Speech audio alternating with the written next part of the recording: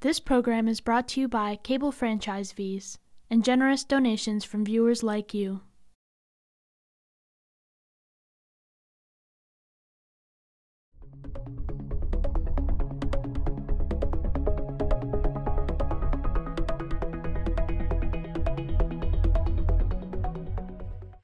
Okay, so I'm calling the Finance Committee meeting of the Town Council 2020 and welcome everybody here. Pursuant to Governor Baker's March 12, 2020 order suspending certain provisions of the Open Meeting Law, General Law, Chapter 38, Section 18, this meeting of the Finance Committee, it should be say Finance up there, is being conducted via remote participation. And in order to satisfy the rules of remote participation, I'm going to quickly go through the members of the committee who are present, just so that they confirm as I call their names and they respond that they hear me and I can hear them. So Lynn Griesmer. Lynn? Unmute? Here. Okay, Kathy Shane. I'm here. Dorothy Pam. Here. Beth Angeles. Here. Then Bob Hegner. Here. And Mary Lou Talman. Here.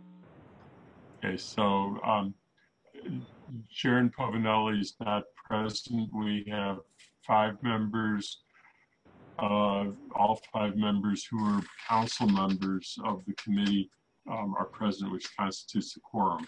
And we confirm that everybody can hear and be heard. What you see momentarily, just for the moment on your screen, is the agenda for today's meeting. I just want to explain 2 things. One is for any members of the public who are watching the meeting, we're going to be talking about budgets, and you can find information about budgets on the town website. And that is just when you get to the open page, look under government for budget, and you should see a list of budget documents, including the FY21 proposed budget, the town manager, and I believe that it either has or links to the library and school budgets. And so with that note, the other thing that I wanted to just alert you to is the order in which we're going to take the agenda that's before you at the moment. And it is basically what's on the screen, except for number 2 that is going down and becoming after library budget. So it'll be elementary school budget, library budget, then going back to the presentation from last night, and general questions about the budget, not specific to departments, but overview for the town budget. We will be in a series of meetings over the next week and a half, this Thursday, and then next week for a couple of days, and the following day, having finance committees every Tuesday and Thursday, in which we will be taking segments of the budget and asking questions about segments of the budget. So if there are any questions about this, let me know. Otherwise, why don't we go ahead and introduce Superintendent Morris and invite the superintendent to make whatever introductory comments that he or Doug Slaughter have to introduce the budget to us. Great. Thank you very much. And thanks to the Finance Committee for having me. And thanks for your flexibility on my timing. We found out this morning we have a meeting, and it's about 35 minutes away from now. So I appreciate your flexibility so I could be present to briefly chat with you and then certainly answer any questions that any committee member has.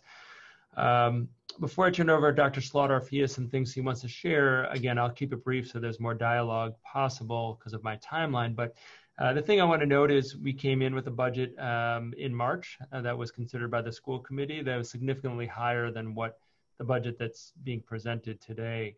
And that was, as we know, because of the financial implications of COVID. One of the challenges the schools face, as well as all town departments, is with the financial challenges. So the reduction from our March budget to the budget that's here now is a significantly different number, in the hundreds of thousands of dollars less. And I think the other challenge we had is we don't know exactly what fall's looking like. As you know, we're having school committee meetings pretty much every week where we're gathering more information.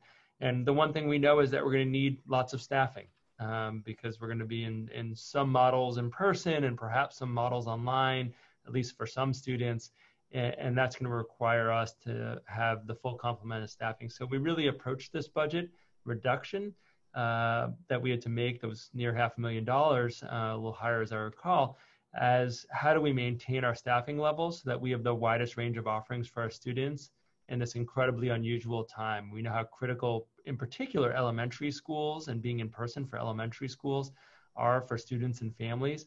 And so we had to make some different decisions that we would make in a typical school year. One thing you'll notice is that we pulled from our school choice reserve fund. So we get $5,000 plus a special ed increment for any school choice student that's come in. We've built up a healthy balance, and we've never touched that, even in other years where we've had to make reductions. This is not any other year where we've had to make reductions. So you will see that we're pulling from that fund. In other words, we'll be using more school choice funds than we'll take in next year. And we think we've done that in a way where we can phase that out over the next couple of years, but this is an extraordinary circumstance. And we felt like we needed to maintain our staffing levels to provide the best education for our students in this climate. I would really want to thank the town for continuing to work with us on this. There's just all sorts of nuance, both at the region and at the elementary, and how they either work well together or don't work well together, depending on the moment. And so I really want to thank Sean and Paul and Sonia and everyone on the town side for kind of understanding some of the nuances of having a multi-district consortium that get to share sounds maybe too optimistic, but are forced to share Dr. Slaughter and myself for some of this work. And I'll turn it over to Dr. Slaughter if he has any other introductory comments. But again, I think we're going to try to be brief so that it can be much more interactive before I have to depart. So we figured brevity on presentation and more dialogue better than the other way around. But I'll turn it over to Dr. Slaughter. I don't really have anything else to add to that. I mean, I do think, we thought we were in the halcyon days before COVID hit. We thought we had a pretty nice budget year coming up, but then obviously things have changed in a significant way. And I think we'll be revisiting our budget. The thing I would suggest is that it's likely, given how the planning between now and the start of school and even during the school year, how that plays out will make a significant impact on our budget and our choices we make, and it'll impact what and how we have our costs distributed throughout that budget. And so we'll probably come back to talk to you about that. Hopefully, from a funding standpoint, we'll have some resources available to us in addition to what we've already been made aware of that will allow us to meet the needs of the students the way we'd like to. But it's going to be a pretty open question for a while, and so we'll have to sit with some discomfort and probably revisit these budgets quite a bit during the year in an atypical way. Yeah. If I could add to that briefly, and then I really will stop talking so we can have dialogue. I think some of this is on the staff side, but some of that's also on some of this is on the operational side. So for instance, one of the things that we're working on is we know in terms of increasing ventilation, that's going to increase our heating and cooling costs and our HVAC costs. So we're trying to figure out how do we factor in that in a COVID world, and this is a painful one because we try to use the ASHRAE measures and try to balance ventilation and cost as ASHRAE, which is the code, encourages us to do so. That's not going to really we can't follow that code this year. It's not in the best interest of the health of our students and staff. Another variable we don't know the answer to yet is transportation. We have no information from the state on how many students can be on a bus. That'll have huge implications for cost for us because right now different states are looking at this really differently, and the ranges are huge about that. And if we're able to get 12 kids on a bus versus 24 kids on a bus, that'll have implications, but we usually get 57 kids on a bus at the elementary level. So all of these are factors that are unknown costs right now. So we're trying to do the best we can to understand where the cost centers are. One of the reasons I have to go in a bit is that the state has indicated they're opening up additional financial resources, but not for staffing. So we're trying to find out what it's for, because that was a surprise in the state guidance document that came out on Thursday. And a bunch of people like me and Dr. Sawyer are like, oh, well, how is this used? What are the strings attached? And we had no information. So they are responsive. Sometimes they didn't give us too much time to get ready for a meeting, but to know what it was, but they are responsive. And all of this is very much in flux. As the state board meeting, there was a Board of Education meeting at the state level this morning, and I think a lot of opinions expressed. And the thing that we keep on hearing from the state is we have to be nimble. And that felt better 3 weeks ago than it feels right now. And it's probably going to feel worse 3 weeks from now when we still have to be nimble. But I think that's actually accurate. That as where our planning goes, as we get more guidance from the state, and frankly, as the numbers across our region, if they stay where they are or they change, we're going to have to change our plans. And that's why with the school committee, we've been doing really important, they've been wonderful, they've really important public work of engaging the community. People are getting survey fatigue, so we hear that and we still want their opinions. And that will continue over the summer months. With that, I'll stop and open up for any dialogue that folks would like to have. Well, thank you. Thanks for the introduction. And I think one thing that I want to do before I call on the first person to ask questions is to just acknowledge that Doug and Mary Lou and I had a prior service together on the old finance committee and lived through the 2008 to 2010 period. And it's as tough as that was, and it was pretty bad. I think this year, in my experience, has just been incredibly more difficult. And I really appreciate how everybody in financial and administrative positions has worked with us as a council to make this work on a, and I know it has not been easy. And so we thank you for trying to work, make sure that we all work together to make it work. So with that, I was going to see Mary Lou, you've given some thought to it. Did you have 2 or 3 introductory questions you wanted to start with? If not, I'm going to move it along. Not particularly. I thought maybe Mike was kind of going to just give a broad overview of the budget. And I think those will answer, the questions that I have, mostly looking at the, just some of the differences or what looks like substantial differences in the numbers on the 2 pages that we received earlier. Other than that, and they're explainable, obviously, but I think if you're not familiar with it, it would be helpful. But other than an overview and then looking at those 2 documents we received from you, I think we're fine. If the chair would like, I'd be happy to go over a document that describes some of the differences between the March budget and where we are today. I just was trying to balance time of me talking versus time of dialogue. And if I got that wrong, I'm happy to detour. Why don't we hold it for a minute and let's come back and let me ask if there are questions, because I have about 4 different hands up for members of the committee, and see what their questions are, and then come back to the point that Mary Lou is raising, which is, I think, really in the additions and deletions pages where you show the changes, and I think you did it in a very clear fashion, and appreciate that. Kathy, did you hand up? Yes. So when we get to it later, it's not a comparison of the earlier one to the new one. It's just what is on the present list when we get back to those questions. Okay, Kathy? I just have a few that play to what you've already laid out is a lot of uncertainty. One thing we heard, I think it was last night from Paul, is that we're likely, we're expecting to get a health insurance bonus because we've had such slow uses. That, I'm not seeing that yet in your budget, correct? Would that be correct? It sounded like, Paul, you were saying that we might get as much as 1 month free. I will call it free because we earned it. But so that would play into a decrease in expense in what you're projecting, correct? Would that be, yes?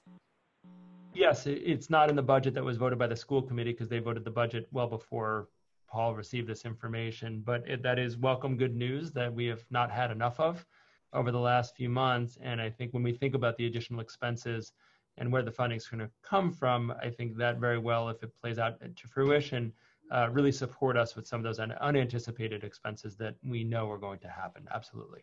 And I'm asking that because I did some very quick math and you're a little bit over what we had set as an absolute flat budget. And that would bring you, I think, right in line with the flat budget without going back in at all. Actually, oh, I'm sorry. I'd actually like to respond to that if I could, if the chair would allow that. I would actually argue that we're slightly below a flat budget because our original budget was above 2.5% because of the way the town manages charter and choice costs. So we had over 2.5% because we had a reduction in those costs. And so we actually took a larger decrease than other town departments because we had more funds that were slated to come in that weren't related to that. Other years we've had an increase in charter costs. Our increases have been at 1.9% when the other departments were getting 2.5, which totally makes sense. I understand the accounting mechanism, but I would respectfully offer a different opinion that we did not receive as much of a reduction or we were above level services because that's about money already paid. That's about charter and choice students that we already are known quantity, and it's how the district and town exchange funds, which is consistent with DOR. So I just want to offer a respectfully different perspective on that. It just shows up. It's not a lot of money, but it just shows up as not exactly the same as flat dollars. That's right. So then on where uncertainty is on terms of your projected revenues, you're counting on the UMass allocation to you. Do you actually have that, or is that expected on like July 1st, as in tomorrow? And so that was one of the questions because it's $170,000, and it's clearly it's a big help in the budget if you get that. Yep. So I can speak to this, and the town manager, if he chooses to, I'm happy to have him jump in. So that money goes to the town and then to the schools. It doesn't go directly to the schools because that's the relationship is between the town and UMass. And because there's some uncertainty, as you noted, in the future, and our fiscal year improved because of our we made a lot of conservative decisions fiscally after March 13th or starting on March 13th, where we did not need to rely on the money. The money was supposed to start this fiscal year. And we were reassured from UMass that the funds for this fiscal year were good. So instead of accepting the funds this year, we are going to accept the funds that come to the town in this fiscal year for FY21 because of that uncertainty and because we felt like we were able to squeak by this year without needing those funds in the current fiscal year. So I think you're right to say the future of those funds is, I'm optimistic, but it's not certain. But we received a very clear email that the funds for FY20 were certain. So it'll go through the town and then be filtered to us for FY21. So that actually was related to a related question that you had some savings this year that you were not counting on so that you could put off that. And, as we all know, you're not likely to have it next year. So this coming year is going to be the tough one. So then the other is you talked about spending down money that you had in the school choice reserve fund. You've put in, you've budgeted $217,000 for contingencies in the budget we're looking at.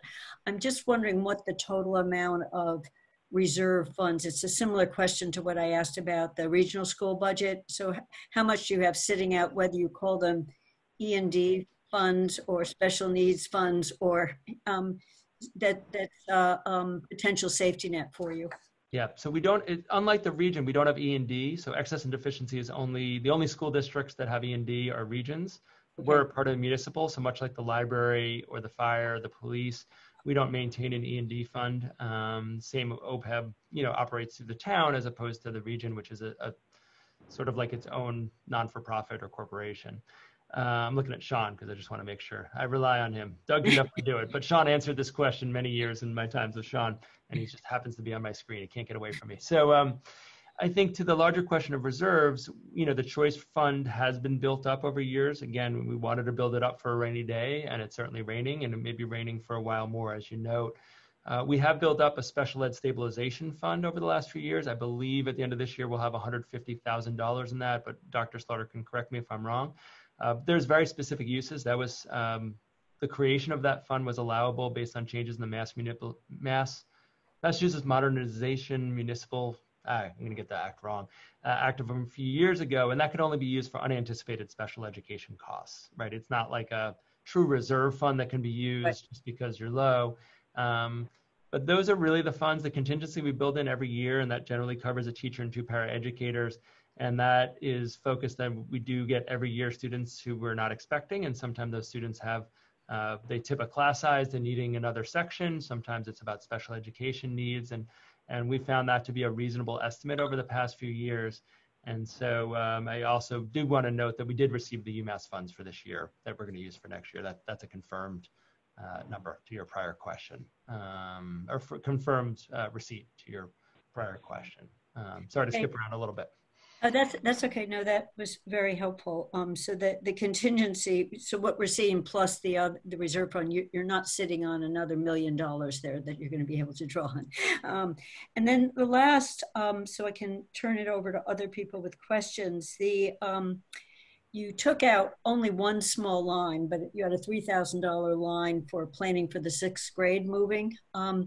So do you have the funds if you need to somewhere in the next 12 months actually make that decision and plan for it, whether or not they move, because you have to plan for the building, so it's linked to how many kids have to be where. Is that process still going to be on whatever timeline you had thought it was going to be on? Yeah, yes and no. So, I mean, I think on the finances, we do have Title II funds could cover. That was covering for additional staff time, not administrative, but professional staff time. We do have other ways we can try to accommodate that. To the timeline question, we were planning on doing a number of forums this spring on that topic. That clearly didn't happen. So do I think we can reasonably hit a timeline that we need for the building project? Yes, but are we on the same timeline we were thinking in the winter? Quite honestly, no. We still haven't quite found the sweet spot where people would pay attention to a 6th grade question and not, are my kids going back to school, and if so, on what days?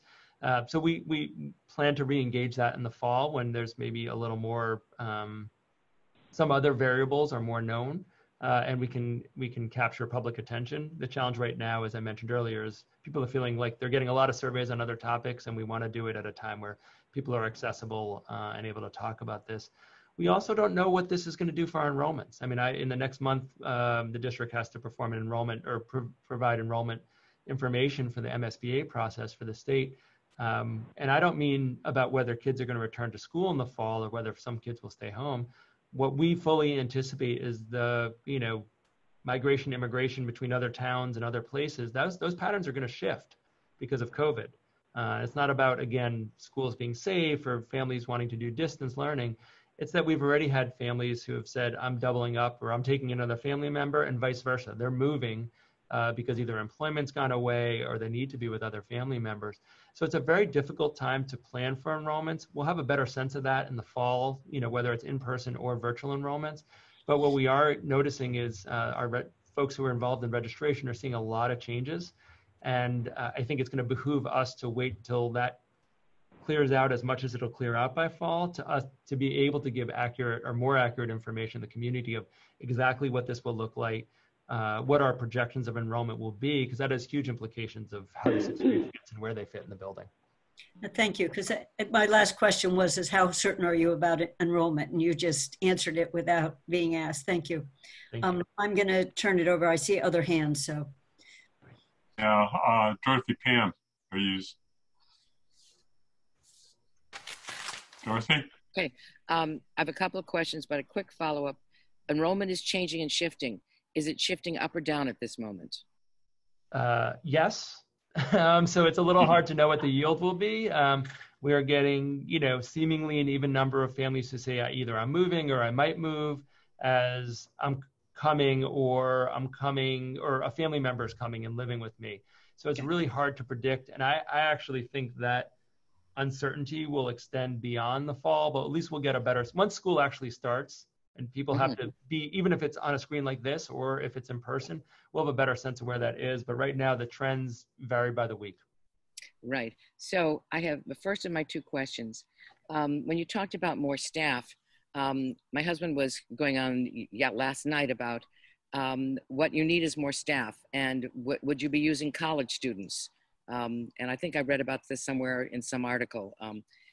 And so that's question one. How are you going to reach out to get some more of that staff to work with the kids? And the other one is, I know you have to wait on the state for money and information about the buses, but truthfully, why would you? The article about desk spacing suggested that the state saying, oh, it can be 3 feet if you like, that you're saying, no, we're not going to follow that. We're going to follow other more sensible advice. So you're not going to follow what they say on the bus if you don't think it's good. Right. So have you made some judgment what you think might be safe on the buses? Yeah. Those are my questions. Thank you. So in terms of college students, I did have a conversation last week with UMass, the School of Education.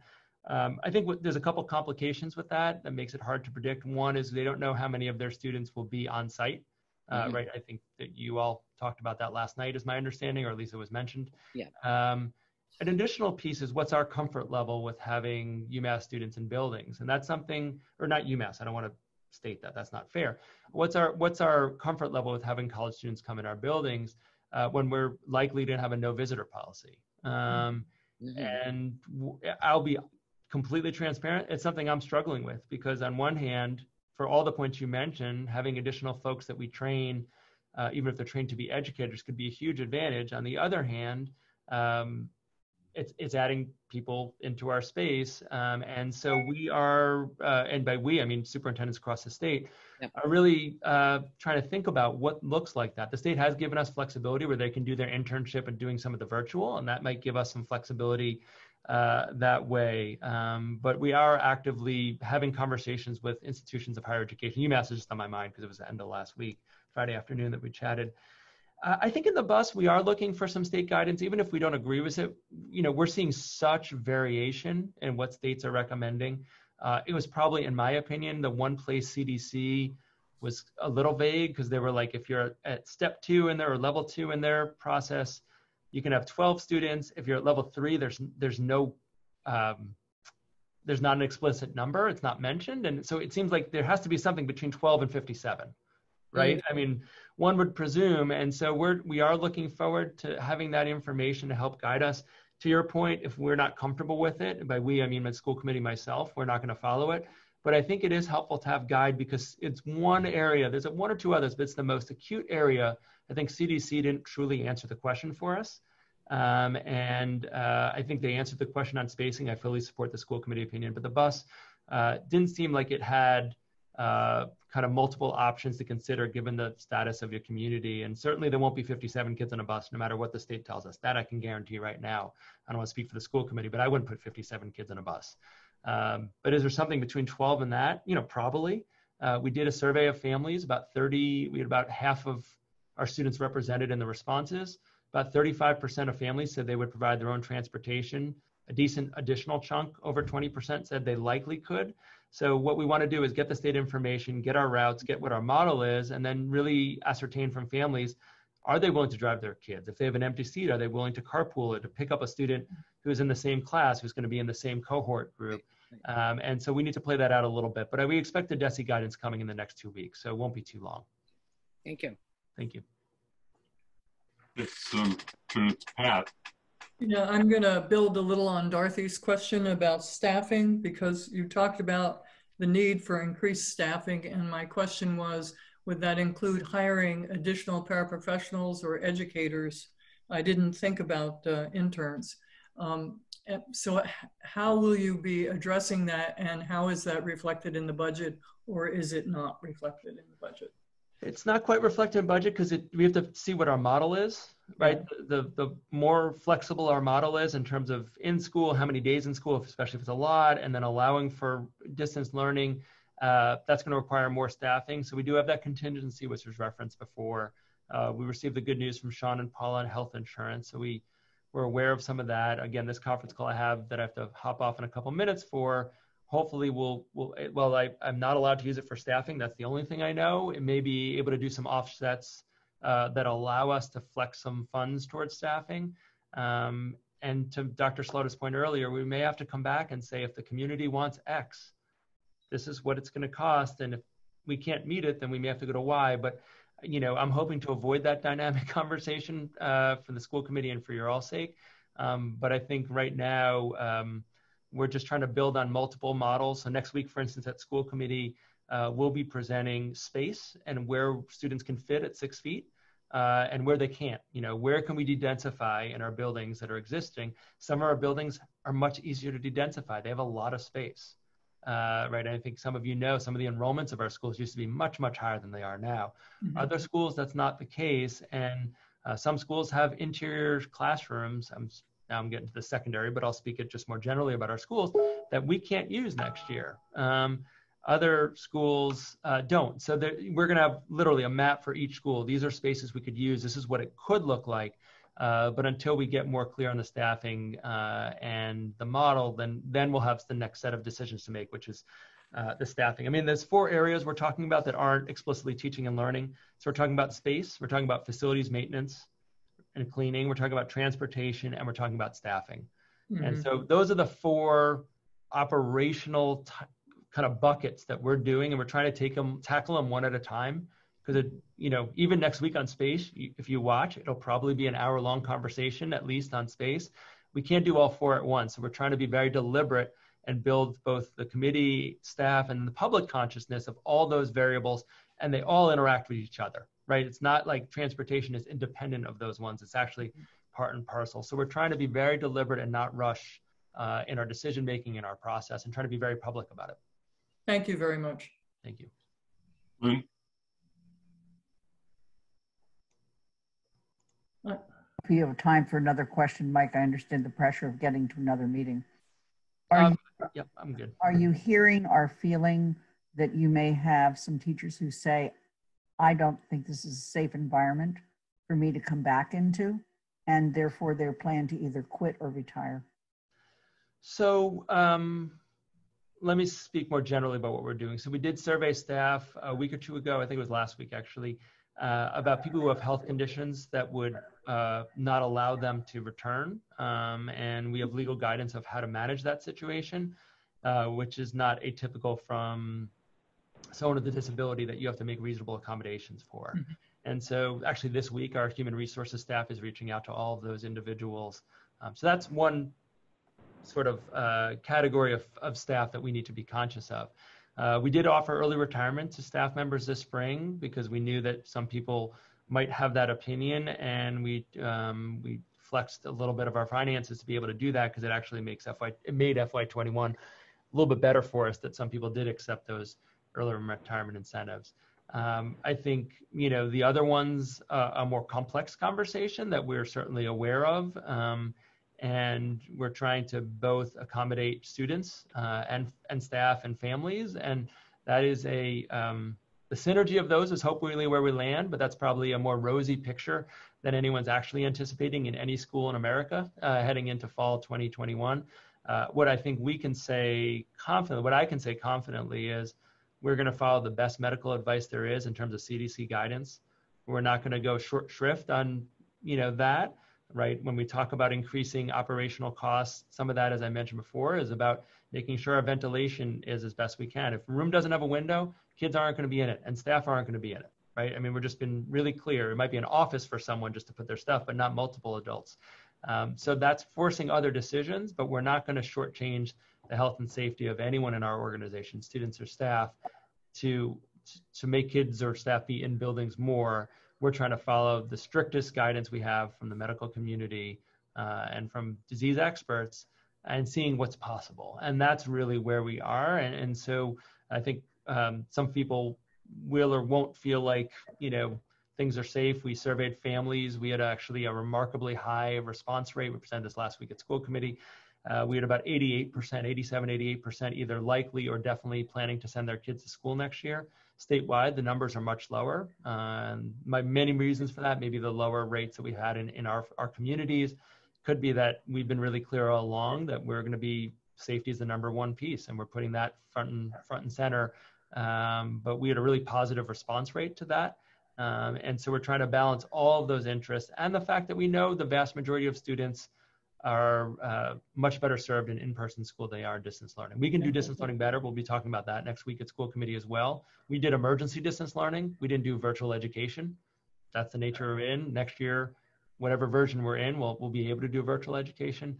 But I think I'm very empathetic. I think because we talked about the school committee level, that there are subsets of our population that are more reliant on in-person education. Students with more intensive special needs, English language learners, especially beginners, where distance learning is not necessarily a model that promotes their educational attainment.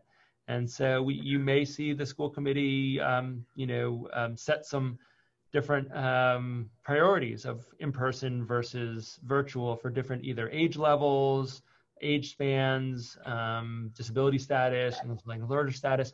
That'll be the conversation over the next couple of weeks. If I could just add one quick thing, if that's all right.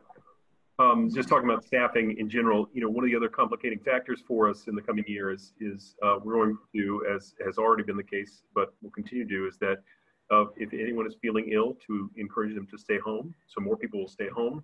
But then when you think about getting a substitute, bringing in outside folks to do that will probably be a difficult thing to do. And so how we accomplish substitute teaching and staffing of that will be a complication as well, and could potentially be, it will alter our expense, structure as well. But as far as just sort of piggybacking on the idea of, sort of complications of staffing and arrangement of staffing, that's another piece that plays in to that conversation as well. Thank you. So I have two more questions. And again, Mike, if you have to go, just go. Yeah, I'm probably 4 minutes away from needing to get off the call. All right. So then let me use what I think is the quick one. And that is, are you spending some resources to help faculty become better at distance learning so that if we have to do this again, they're better prepared? Yeah, so yes is the short answer, but let me expand on it a little bit to say that we had working groups this spring. It's all on we have a fall 2020 website. It's a link, right? If you go to our website and click on fall 2020, it's its own tab.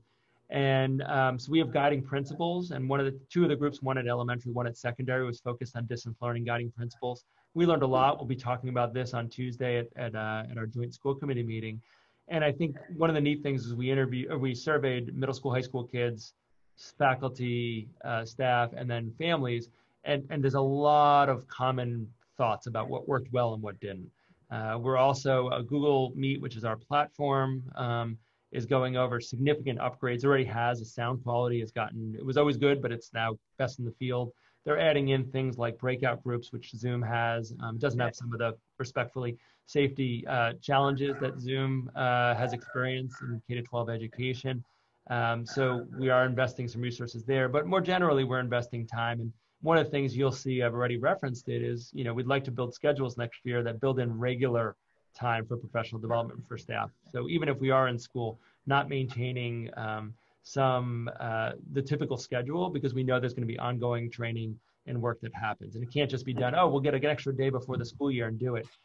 One of the things we learned this year is that need for ongoing routine collaboration. And that's, if they're looking for silver linings, one of the silver linings is we've recognized that virtual learning is dependent on collaboration in ways that teachers, and this isn't our teachers in general, have not been pushed to do historically. And I think everybody's there, which is a good thing. And it's then how do we implement that and develop plans to do it? So sorry, I didn't want to give a binary answer, because I think giving a little more context was hopefully helpful. Okay. Well, I'm going to ask one quick question, and I know that you have to go, and I don't know if there are other questions that Dr. Slaughter can answer then. Special education students, I've heard some concern that this year was particularly challenging to meet the needs of a lot of our SPED students. And are there staffing decisions that have to be made to address that need if it exists, and what are the financial implications of it? Yeah, so one thing I can just say very quickly is that this summer, typically the students who qualify for special ed programming over the summer are only students who show significant regression over summer months, students with special needs who show that, which is a pretty relatively small subset of the general population of special needs students. This summer, we offered special ed service, granted they're primarily virtual, to every student with special needs. And so we recognized that it was a hard experience. We recognized that we've gotten better at it, and we wanted to support them before the fall. So that's my quick first answer. I think the second one is that it's been a mixed bag. Some students with special needs have actually done quite well on virtual learning. It sort of depended what the special need was. Other students, it was a great struggle, as you noted. Some of it depended on siblings and the ability to support and a whole large number of variables. So, one of the things I liked, because we talked about things I didn't like about the DESE guidance, was really a focus on prioritizing students with special needs for getting more in-person support, in-person schooling next year, whatever that looks like. And there's a firm commitment to that. The staffing implications, we're still working out. Dr. Brady, our student service director, emailed me right before this call saying, we need to chat about how do we be flexible. And I think what I'm hoping I find out in this conference call, in addition to the financial piece about space and facilities, is the flexibility around licensure and roles. They've sort of indicated that we need to be flexible and we need some support from the state so that we can put our staff in the right places to support the diverse needs of students. Because some are going to be in person, some may choose to be at home, and we need to support them all. And there may be some implications on staffing for that. Well, thank you. So I know you have to go to your meeting. I don't know if Doug can stay for just a couple minutes because Mary Lou and Lynn may have some questions that Doug can at least either respond to or note for you for later. But thank you very much. I appreciate your being here. Thank you, Mike. Thank you for your flexibility to get me in early. I appreciate it. Have a great rest of your day. Thank you. Bye, Mike. So, Mary Lou, did you have something that you can either ask Doug or through Doug? Right, for Doug. It's out of the classroom, but it's significant, I think. The food services, the school system took over last year, and hopefully it's very successful. The question I ask is that you're asking for $25,000 for, that's in the expense account for food services next year? Or is that what you spent over the budget? But so it would seem to me it's probably going to be, we don't know what the number will be because of the COVID and where you can serve food and how it's covered and if it has to be done in the classroom. Do you have any kind of information along that line that you could tell us? So I can say this, the short answer is food service will be decidedly different next year than this year. But I will say that it looks as though there's going to be some ongoing extension of some supports. I literally saw this yesterday. I haven't followed up on the details of it, but there's currently some supports and some programs that we're running through this spring that we're going to continue, be able to continue to leverage, and that will give us some access to some funding. So currently, what we're doing is we're delivering meals out into the community, and every meal we serve is reimbursed as if it were a free lunch at school. And so it's a pretty significant amount of support in that way. That kind of support and that flexibility is going to continue through the coming school year. But operationally, I think we're still, some of it'll be dependent upon what happens in any given building relative to where the kids sit and how they'll move in the building as to how we'll bring food to them and deliver food to them. So I think it's a real open question. There's some aspects of that might be less expensive. There's some that might be more expensive. What and how are our labor costs going to change relative to that? So it's a lot of planning that's still to be done. At this point, we've not modified our budget really yet because it's just too early. Hopefully, it will be not wildly different, but there is some hopeful support from the federal level around some of their food service programs that I think is going to help us out a little bit in that regard. Good. And one last simple question. Why is the stipend for school committee members being shifted to the town? Mr. Mangano may want to answer that question. You know, I think that it sort of separates the schools from paying the people that direct the schools. I think it's a sort of cleaner chain of command, as it were, relative to the payment. So separating the payment and where that's coming from the authority. So the school committee has authority over the schools, and yet then we're turning around and paying them. So it just sort of separates that out. I don't know if Mr. Mangano wants to add something else. Paul has a response also. Paul. Yeah. So the salaries that the school committee gets paid is controlled by the town council. It's only by vote of the town council. So since they don't control what that number is, we felt it was important for that to be on the town side of the ledger. It's not that much money, but the school committee can't control whether that number goes up or down. It's only the town council that can control that. Okay, thank you both for your answers. Lynn, did you have anything? Yeah, I actually, two follow-on questions. One's follow-on, one's kind of a broad thought about how we think about this. The question is whether or not, how much are we spending and are we spending some time helping parents understand how to structure the learning environment at home? And I ask this because I had the pleasure of attending virtually a class of Kathleen Perkins from 3rd grade down in Cracker Farm. And she has amazing good attendance of students still coming to her class. But, you know, I mean, the varied levels of where students were sitting, what they were doing while they were also in class was interesting and challenging to her as a teacher and to her assistants as well. And I just have to say, I truly admire any teacher and all teachers that have been teaching in this kind of an environment. But I do wonder whether or not the school is doing things to help parents think about how to structure that learning environment when students have to be home. I'll say this about that.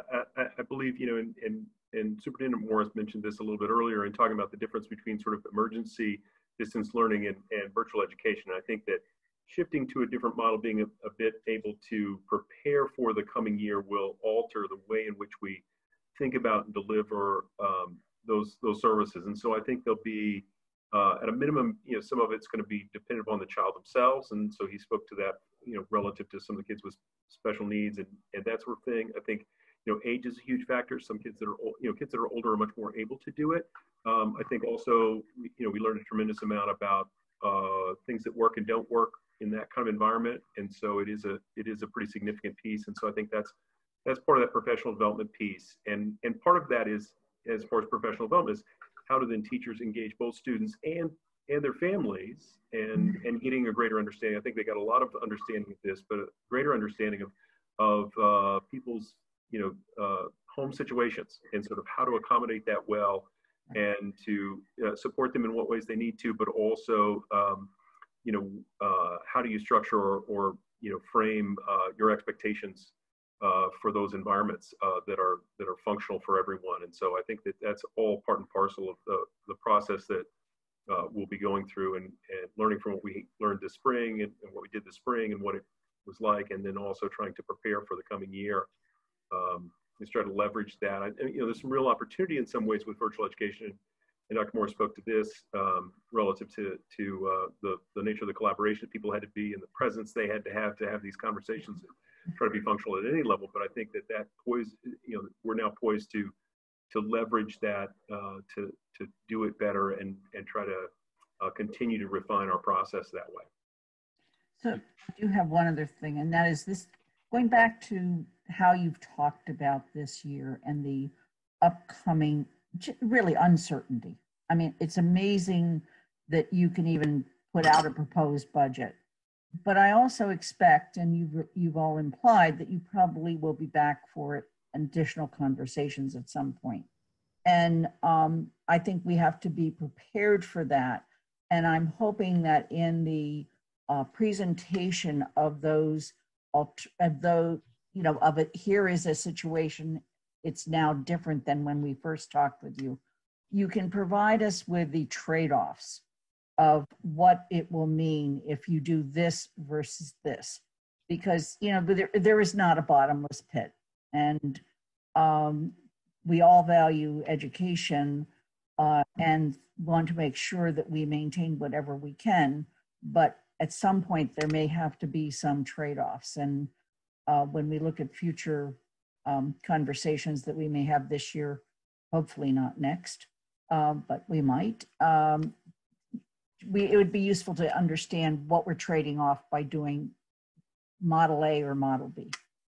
No, I absolutely think that's going to be a critical part of the conversation, because I think, we're operating in a very nebulous time, because we don't have a sense of what the state is going to provide and sort of what level of support they're able to provide. And certainly at the federal level, they've given no indication either as far as any additional supports. We haven't gotten any concrete news relative to an additional level of support that might come from the federal level either. And so those will both, lend themselves, if those become clear, when they become clear, because they'll ultimately become clear, we'll sort of set the frame of what resources are available, and then we'll start to evaluate and reassess priorities and talk about those kind of trade-offs and what we can do within the resources available. And there's going to be some hard decisions to be made, and because on municipal side, setting on, speaking, as Mr. Steinberg mentioned, my previous experience in the finance committee, I certainly appreciate the needs and the necessity of things the municipal government does. Police department, fire department, DPW, all of those need to be able to do their jobs, and they're operating in a different environment as well. And so those have additional demands in some respects and constraints, separate from financial, just physical, by virtue of the public health crisis. So we'll certainly be keeping that in mind and thinking of that, and understanding that there are and will be, I think, in the next year or two, significant financial limitations, and we're going to have to find, we'll definitely have to operate from our most important priorities first and foremost, our requirements, by law. I mean, some of the requirements we have that drive some of our budget are driven by requirements of law, and so we'll be meeting those as is needed as well. Thank you so much for everything. So we really do want to get onto the Sharon Sherry. Dorothy's had her hand up. So did you have one last quick question? Unmute, please. Yes. Okay. I want to stress the importance of being in person by whatever means. I taught emergency online courses to college students, and most of them were in their beds with their sheets pulled up to their chins. It was obviously they were very traumatized by the whole thing. And I was not able to supervise in person my own grandchildren, who spent the day alone, except for parents coming home at lunch, managing themselves. And I saw my grandson, who's very bright, start to fall behind. So I understand about special needs kids, but I will tell you, the very bright can fall off too. So I think there's one thing you haven't talked about, and that is using other buildings in addition to the school buildings that are local to where groups of children live, where the children could walk. I'm talking about really old-fashioned time, but we could do it. There are buildings in town. So there'd be more smaller cells that would in some ways be safer. They'd be connected to housing areas, and the children could walk, or even a teacher could come and walk them in like a train, to the classroom. Because I think it's so important that they be in a classroom having socialization at distance and being with a real teacher, because I saw a lot of fall off. There's no doubt. I mean, the superintendent has spoken to this. Certainly in school committee meetings, the nature of the distance learning is not well serving a lot of the kids, even regardless of whether they have a special need or not. It has not done well for some kids, and has not been able to do well for them. And I think his personal opinion would be to the extent possible, we'll get all the kids physically into the buildings as much as we can, and absolutely to that point. I think on the question of other locations, some of the concern that you run into with that, it's not that we don't have some spaces that are around town. I mean, there are some, the the Southeast Street School is one that's near Crocker Farm.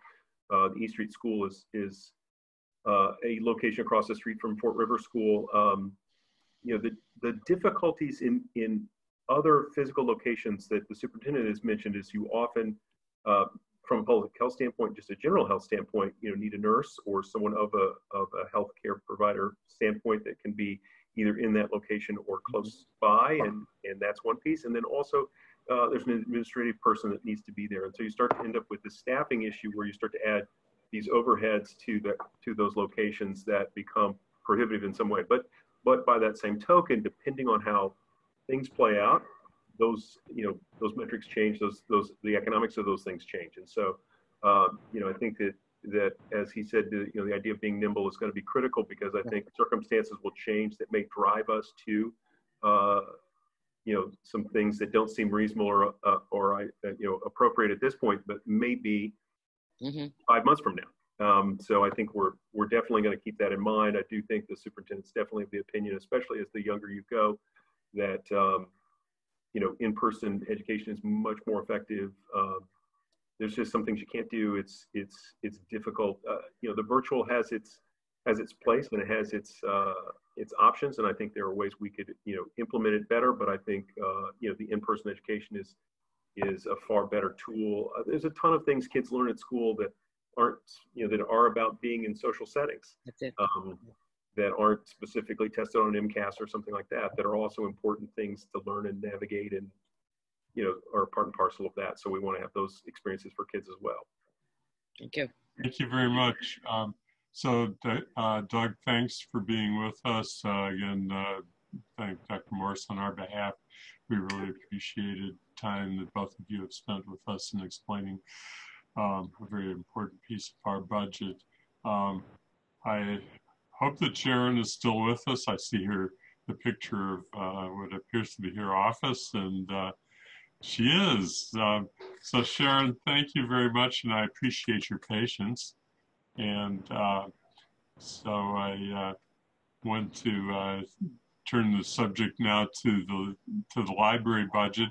And as we did just a few minutes ago, Dr. Morse started out with a brief overview presentation and some initial thoughts, and then turned it back to questions. So I wanted to welcome you and ask you if you have anything that you'd like to introduce. Yeah, thank you so much for having me. I was wondering if would you allow me to share my screen just so I can go over pieces of the budget packet?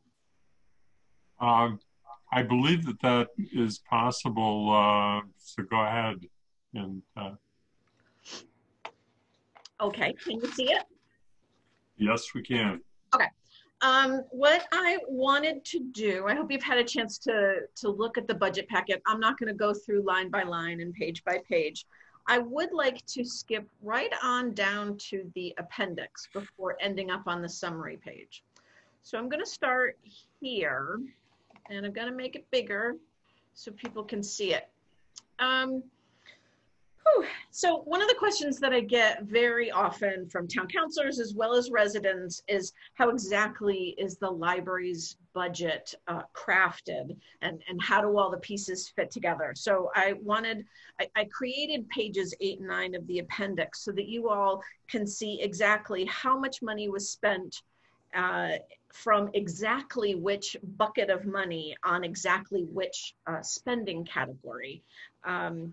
And so we've always used the summary format on page 5 for voting purposes because it's clear and concise.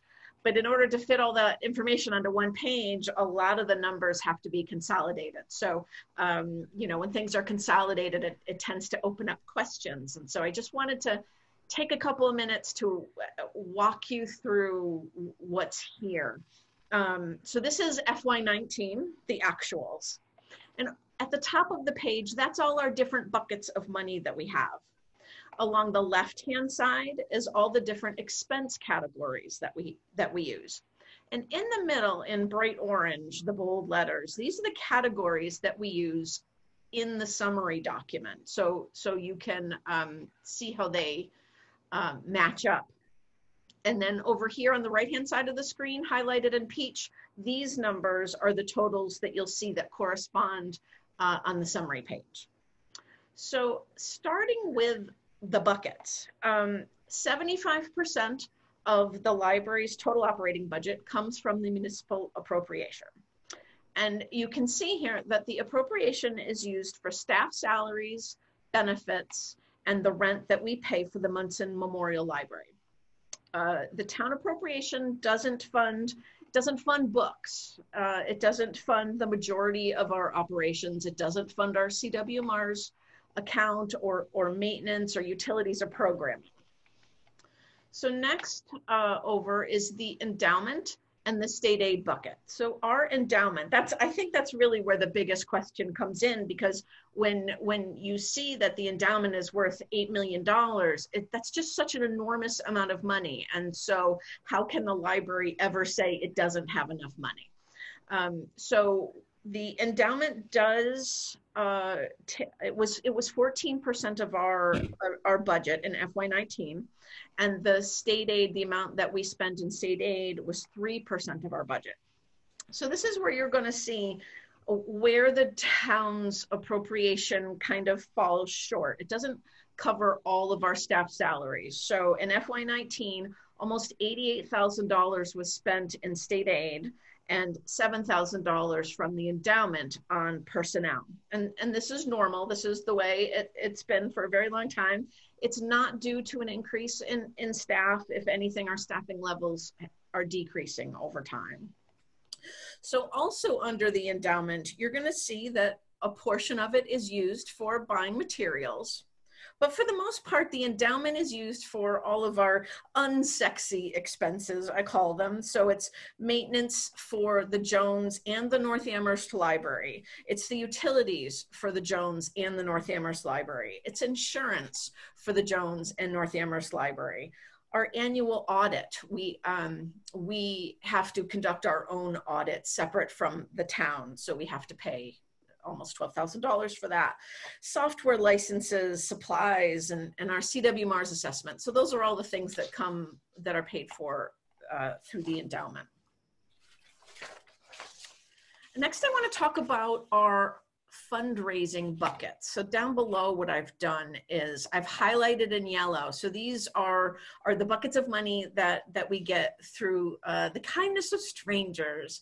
And so what we've got are the restricted gifts, our SAMIs, grants, any grants that we apply for, monies that the Friends raise, and the Woodbury account, which is also overseen by the Friends. Donations to special collections, and then monies left over from the building expansion and renovation project back in 1993. Those were donated monies as well. We don't have a lot of money left over there. So all the fundraising money goes towards, you'll see materials, the majority of it.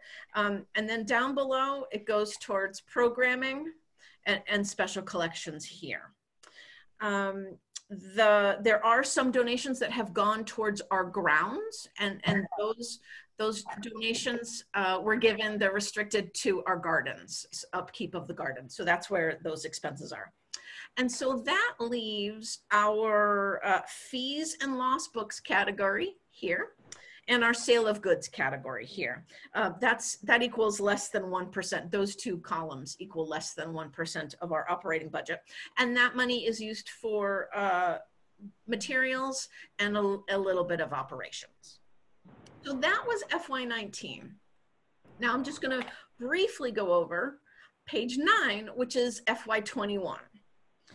So I'm gonna bring it down to the bottom here, just showing the percentages of the total operating budget. So you're going to see the municipal appropriation column, which is 77% of our FY21 budget, and it is being level funded from the FY20 budget. The endowment draw is going to make up 13.3% of our budget. The trustees have approved a 4.5% draw rate, which is 0.1% less than FY20, the one that we're in now. State aid is 3.3%. all of our fundraising lines equal 5.6% of our total operating budget. And then the fees and lost books equal less than 0.5%, basically because of COVID. So that's kind of how all the puzzle pieces fit together. Now I want to bring you back up to the summary page, which is, the traditional document that we've used over time for voting purposes. So before COVID happened, Mike talked a little bit about this as well. This column in green, the trustees were ready to approve this budget request. Those were the good old days. And so instead, this red column, this is what we are presenting you with today. It is a 0.6% decrease from FY20. And so quickly under expenses, it's a 1% decrease in salaries, 3% decrease to benefits, 2% decrease to materials. What else have we got? We've got a 13% increase to repairs, and that's just because our building and systems are old. Utilities, there's an 18% increase to utilities. Again, our systems are just old. We've been able to increase programming by 100%, and that's, again, due to fundraising, and a 50% increase in special collections. And under revenue sources down below, this is showing the level funding, the 0% increase of the town appropriation, a 0.9% increase to the endowment draw, even though the rate is decreasing from 4.6% to 4.5 in FY21. We took the state aid figure off of the cherry sheet, and so we're looking at a 4% cut in state aid, and of course that may go down. A 16% decrease to gifts and Sammys and grants, and again that's due to COVID. When the buildings are closed and people can't get into them to enjoy services, it's really hard to ask for people to donate money. We are looking at a 9% increase in friends gifts. And as I say that, so our friends are still soliciting donations, and we still appreciate those donations. A 28% decrease in fees and lost books. And again, that's because of COVID. Because the buildings are closed, people aren't using our meeting rooms. So the rental fees have gone down, and things like that. People aren't paying for photocopies and print jobs from the computers. Level funded BE&R, and a 58% decrease in sale of merchandise. Again, because we're not in the building, it's hard to sell t-shirts when we're not there. And so that's the bulk of it. The last thing that I wanted to say is, well, so why am I not a nervous wreck? And it's entirely because of staffing, and timing is everything. And we have just lucked out. So our receptionist retired in the fall of 2019, and we have not filled the position. There is money in the FY21 budget for that position. It's a full-time, fully benefited position. But if there are mid-year cuts, then I just will not fill that position. Our North Amherst Library branch head, she retired in March, and we can't afford to hire a new one for FY21. And then there's another person in another full-time position that will be retiring at the end of August, and we cannot afford to fill that position. And this budget maintains 2 unfilled positions from a couple of years ago. And really the only reason we're able to continue to maintain services with this many fewer full-time positions is because of our reduced staffing levels right now, because we're not in the building. We're providing we're providing our services, but in fewer hours. And what I mean is, so we're working 6 days a week instead of 7 days a week, and we're not working Tuesday and Thursday nights. So that's how we're able to hold it all together for now. But we'll be reevaluating, on a month-by-month basis at this point. Who knows what's going to happen? So that's everything in a nutshell that I wanted to chat with you guys about. Well, thank you for the overview. Lynn, I see you have your hand up to a question. Yeah. I was interested to see your rate of draw on your endowment over the last couple of years and wondered if you've been able to maintain the principal with that. And was that largely able to be done because the market actually was generous and you had done well on investments? Yes to all of that. And if Bob were here, he would be able to answer more articulately. So I was expecting this question. And so as of May 31st, the endowment's value was $7,959,331. That is down. So the highest point this fiscal year, we were at 8.3 million. But the lowest point in this fiscal year was 7.1 million. So we're doing very well. And so the draw rate, we were able to lessen it. Well, so I applied for a Massachusetts CARES grant, and that was for $10,000. I will be able to use that for Canopy. That was the big reason why last year, or FY20, the trustees approved going from 4.5 to 4.6% was for Canopy. And with this grant, I'll be able to fund Canopy through that way instead of increasing the endowment draw. I also was very curious.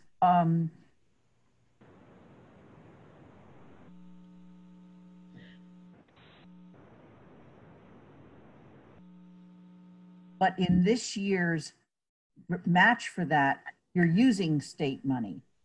So could you explain that? Wait, so you were cut off for a little in the beginning of your question. What yeah, I just got a notice that my internet was unstable. So in your report on page 4 on the expense side, okay, I need to open my screen more. You have revenue sources, and then you have the FY20 amount to spend on materials and the FY20 amount to spend, the FY21 amount. And this is to deal with also your state aid, where you must have a certain amount of money to be able to get the state aid? Correct. So there are several state aid regulations that public libraries have to abide by in order to be eligible to receive state aid and to be certified. And so one of them is the municipal appropriation requirement, which means the town needs to appropriate 2.5% more than the average of the past 3 years appropriations. So that's one piece of the puzzle. Another piece of the puzzle is our materials expenditure requirement. And that formula is 13% of the town's appropriation in any given fiscal year, less the benefits costs. You have to spend that on materials. So the reason why from FY20 to FY21, the materials expenditure is going down, it's because our benefits line is going up. It's just the way the math works out. So the more we spend on health insurance, the less we have to spend on materials and vice versa. Okay. I think the thing that was confusing for me is in dealing with match under grants and contracts, you can't use certain kinds of money to match money. And you're using state aid for materials, but you're allowed to do that. So I understand it now. Thank you. Thank you. Kathy. Kathy, you're muted still. Didn't hit the button fast enough. Just on the pull on the endowment, I'll just start there, and then I had other questions, but it's the recommended amount was 4%, and you've been above that now for multiple years. And so the question, and it's the other questions I'm going to have, is how sustainable is your budget going forward? You know, the endowment's not down by a huge amount, but if you're, it's also not up from last year. So if you're pulling 4% out of it and it's not up by 4%, you will start to see it go down. So that was on that piece. Then when I looked at your gifts, Sammy's plus friends, not counting this year, but just going from FY 18 to 19, then 19 actual versus what you had expected to get, or 20, you weren't getting as much as you had targeted to get in terms of increases. So I can understand why COVID would hit you hard on the fundraising, but just I've wondered whether trying to do two kinds of fundraising campaigns, one for a new building and one to support an operating budget, whether you're going to the same people and they'll write a check for one but not for another. Do you have any sense of that on fundraising? Because when I'm adding the two together, it's, you came in with actual under where you thought you were going to be with budget by quite a bit in last year. And then this year we'll have a difference. So those pieces fill the hole left by money not from us. So I'll just give me my last question on this is going to be, did you save a lot of money when you shut down? So do you have a buffer off of last year's budget that we can't quite see, off of FY20 that will help you as you look in this year? And what about places like North Amherst Library or the branch libraries? If one person's gone, are you replacing that person with a less expensive, or will there be fewer hours in the branch library? How are you going to be balancing this? They're both shut right now, so I can see you're balancing it, but are you saving money because people aren't working? Is that last piece, particularly the branch libraries? Okay, that is a lot of questions. Yeah, I can go back over each of them. No, it's perfect. I was writing them down. They're awesome questions. So first, I'm going to go to the fundraising piece. So we lost $20,000 last year because we didn't have Sammy's 2020. It will be held in, hopefully in spring of 2021. We lost over $100,000 due to COVID between fundraising and Sammy's and building meeting room fees and, sale of merchandise and things like that. The Friends were expecting, their goal for FY20 was $140,000, but they raised $110,000 and they still have one more mailing to go. So they're actually doing really well. If you had told me back in February and March that they would be this successful, I would have said no way in heck. So they've been awesome. So will that continue to go beautifully? I think so. Wait, that's the fundraising piece. Another question was the endowment. So I was really glad that you asked that question. So if you look at what page is this? Page 3, where the endowment is, the endowment trends and the Woodbury trends. So going back a few years, so leading up to the recession of 08, 09, the library, our endowment was passively managed, and then the recession hit, and so the trustees decided to switch to active management, and that's when that $1.5 million loss, became real. And so from 08, 09 to through FY15, it was actively managed. But then in FY16, we switched back to passive management, and we've been doing better because of it. We're spending less money on the management itself, and we're staying the course. So the reason that I say that, it had to do with, so I don't have in front of me what our returns have been over the year versus what our draw has been, and are we dipping into the principal? The answer is no, we're not dipping into the principal. So if you go to the summary on page 5, you'll actually see, so historically the trustees, gosh, long before I ever came around and any of you were ever around, the trustees were taking, between 6 and 7% draws. And it's this set of trustees that came in and really started to pay better attention, and slowly over 3 years dropped it down to a 4% draw, which is really where they want to be. And so you'll see FY16, FY17, FY18, it was at the 4%. We went up to 5 in FY19, gosh, why did we go up to 5? There was a good reason. We had to spend our reserves. Oh, yes, that's exactly what it was. So the way we were able to drop down to 4% was by spending all of our reserves, which made sense. It makes complete sense because it wasn't making any money for us sitting in our checking account. We'd rather let it sit with Vanguard. But because we spent our reserves when FY19 came, we ended up having to take the higher draw. And again, here we are coming right back down. So yes, this is absolutely the way to go, and will be successful in the long run. So that's the endowment question. Then I wrote down question number 3, dollar savings. Oh, that meant you were asking if we save money because of COVID. Absolutely. Not through personnel. Our personnel have been paid and have been working throughout. And now, right now, what we're doing, you mentioned the branches, which is great. So the Jones Library is where all the returns are happening because I need a lot of space for that. It's just the sheer magnitude of it, and the items are being quarantined. So that all the returns have to happen at the Jones.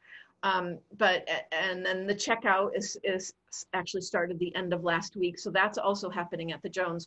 I want to do that at the 2 branches, but I can't yet. I need at least 2 staff members to be in the building in order to offer that service, because it's very complicated. It's not as simple as just one person standing there bringing out a book to a person.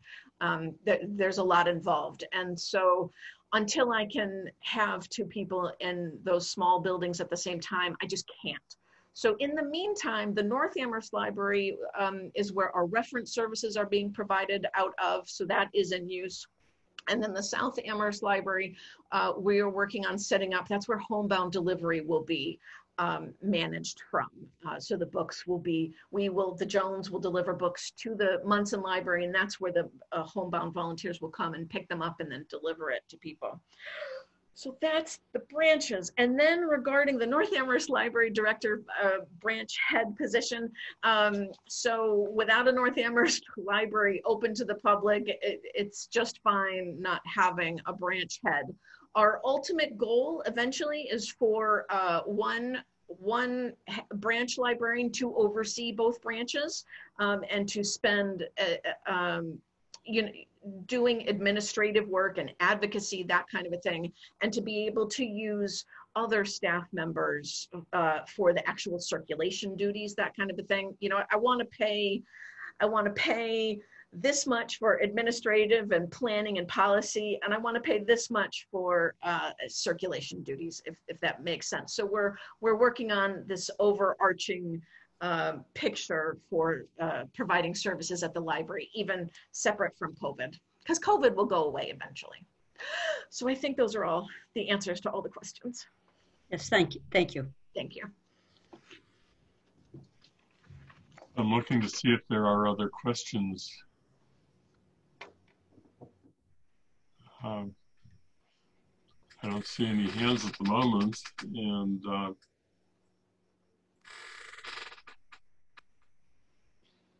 so I guess the one question that I was thinking I would ask to everybody, but I never got around to asking it of the superintendent because we were so busy with him. As you're looking ahead for FY22, what are your greatest trepidations, and what steps are you taking to sort of learn and prepare? Yeah, so right now it's through personnel. Over the past 10 years that I've been here, we have slowly been cutting more and more and more. And so we're to the point where there isn't another box of paper clips I can cut from the budget. So if I need to save more money than the receptionist position, then I'll have to dig deeper. And I have not started playing with real numbers. Certainly the staff have gotten together even in the past few years talking about, well, how would we cut and how do we best serve all 3 communities, the 2 branches and the Jones community, because all 3 locations are important. So how is best to deal with that? The cuts will have to be through staffing, which would affect open hours, that kind of thing. So So I don't have an answer yet. I'm kind of hoping and praying that it won't go beyond the receptionist position. We'll count on our town manager to perform some magic for us. And he's ready. Anything else that anyone from the committee has? If not, yes. Yeah, I just have, it's one I meant to ask and I was trying to figure out how to ask it, but as with Jones being closed or with the North Amherst being closed, has it given you an opportunity to go back inside the building when no one's using it? And so custodial staff can do some deep cleaning, or you can go into rooms that had boxes and sort through them and say, we don't really need to keep these magazines, they're old, sort of. I'm just thinking the way I did it in our house is one of the things that I went through every file cabinet in the house, and I went through old stuff, and it gave me a chance to clean stuff out that I hadn't had this mental space or time. So have you had that opportunity to sort of say, let's think of how the internal parts of our buildings are, and can we empty out some offices or empty out some space, partially thinking about when you're reopening?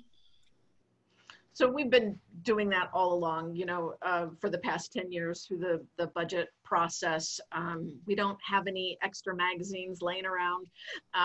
The magazines that we have are the back issues are not available digitally. So that's the only reason we have them. Once they're available online, then we just get rid of the hard copies. So so we've already done all that separate from COVID, but certainly our building maintenance throughout these past several months have been cleaning the building. And now that staff have been back, a month and a half now at this point, it's being sanitized, disinfected every day, several hours per day for the staff. So, yeah. Okay. Anybody else? Any additional questions? Pat, you had your hand up for a moment, and then I see it down. Yeah, I was going to ask about digital archiving of materials and stuff, but Sharon sort of answered that. Although I would like to know if there are any employees dedicated to doing that to open space in the library. Yeah, are there any, are you asking, are there staff who are digitizing? Yes, doing the digital archiving that would allow you to get rid of magazine copies, etc. Well, we go through vendors for our magazine databases. So it's other companies that are taking care of digitizing, and so once they're offered, that's when we throw away our collection. But as far as our special collections archive goes, then yes, we do have staff who are in charge of digitizing those, and we're working on a CPA grant right now. Oh, good. And that's in collaboration with the town's IT department and the Historic Society. If you were able to digitalize the historic materials, what impact could that have on the amount of money you want to use to preserve those materials? So there's a difference between digitizing and preserving documents. You need to do both. Yeah, so just because you digitize something doesn't mean then you can throw away the original. Archivists across the world would just roll over in their graves if we did that. And the problem with digitizing also is that the formats, technology changes at the speed of light. So, right, you have to keep changing them, right? So it's another reason why you have to keep the original. All right, thank you. Sure. Okay. Anything else? Seeing no other hands up. So I want to thank you, Sharon, for having spent the time with us this afternoon. It's been very helpful. I thought your presentation was really good, and I want to thank you for working cooperatively with us and with Paul and the finance staff in town.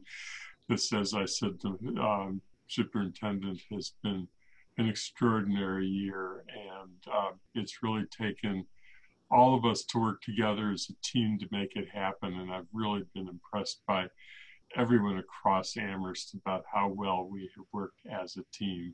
It has made a horrible situation at least something a little bit better because of the way we work together. So thank you. If you guys have not seen Sean as a pickle in a Zoom meeting, you don't know what you're missing. Bye, you guys. Thank you. Thank you. So, Sean, I won't ask you to explain that. I will just turn it right over to Paul. I thought that your presentation last night was really good. I had some comments from some other people who were not counselors but observed and said that they really appreciated the clarity of the presentation that you and Sean made, and how it created a really understandable piece for looking at how to look at our budget. I'm going to start with one question and then turn it over to other members of the committee to see if they have questions. I think that as people know, and as you know, I always think in long term, in multiple years, and not in single years. And I thought that presentation has really been, was great. It was focused on 21. But I was wondering if there's any elements of what you did for 21 that you were doing to help you and help us prepare for 22 and beyond. Yeah, so thank you. And I just want to preface our comments by saying that in this meeting, I've seen a lot of towns, I've worked in other towns, and to see the extraordinary relationship between the schools, the town, and the library is unusual. And I think that goes back for many, many years from establishing the budget coordinating group and the cooperation and the expectation established by the leadership of the town that we will work together. So many other towns are fighting all the time, and it's the energy goes in the wrong direction. That our energy goes in the right direction.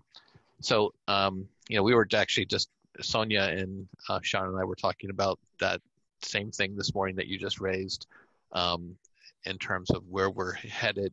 And our plan right now is you saw the assumptions that we have built into the plan, in that we expect that there will be some modest recovery in FY21, and with the hope and that we will be going back to some kind of normalcy in FY22, but understanding that there's a high likelihood that might not happen. And what do we do then?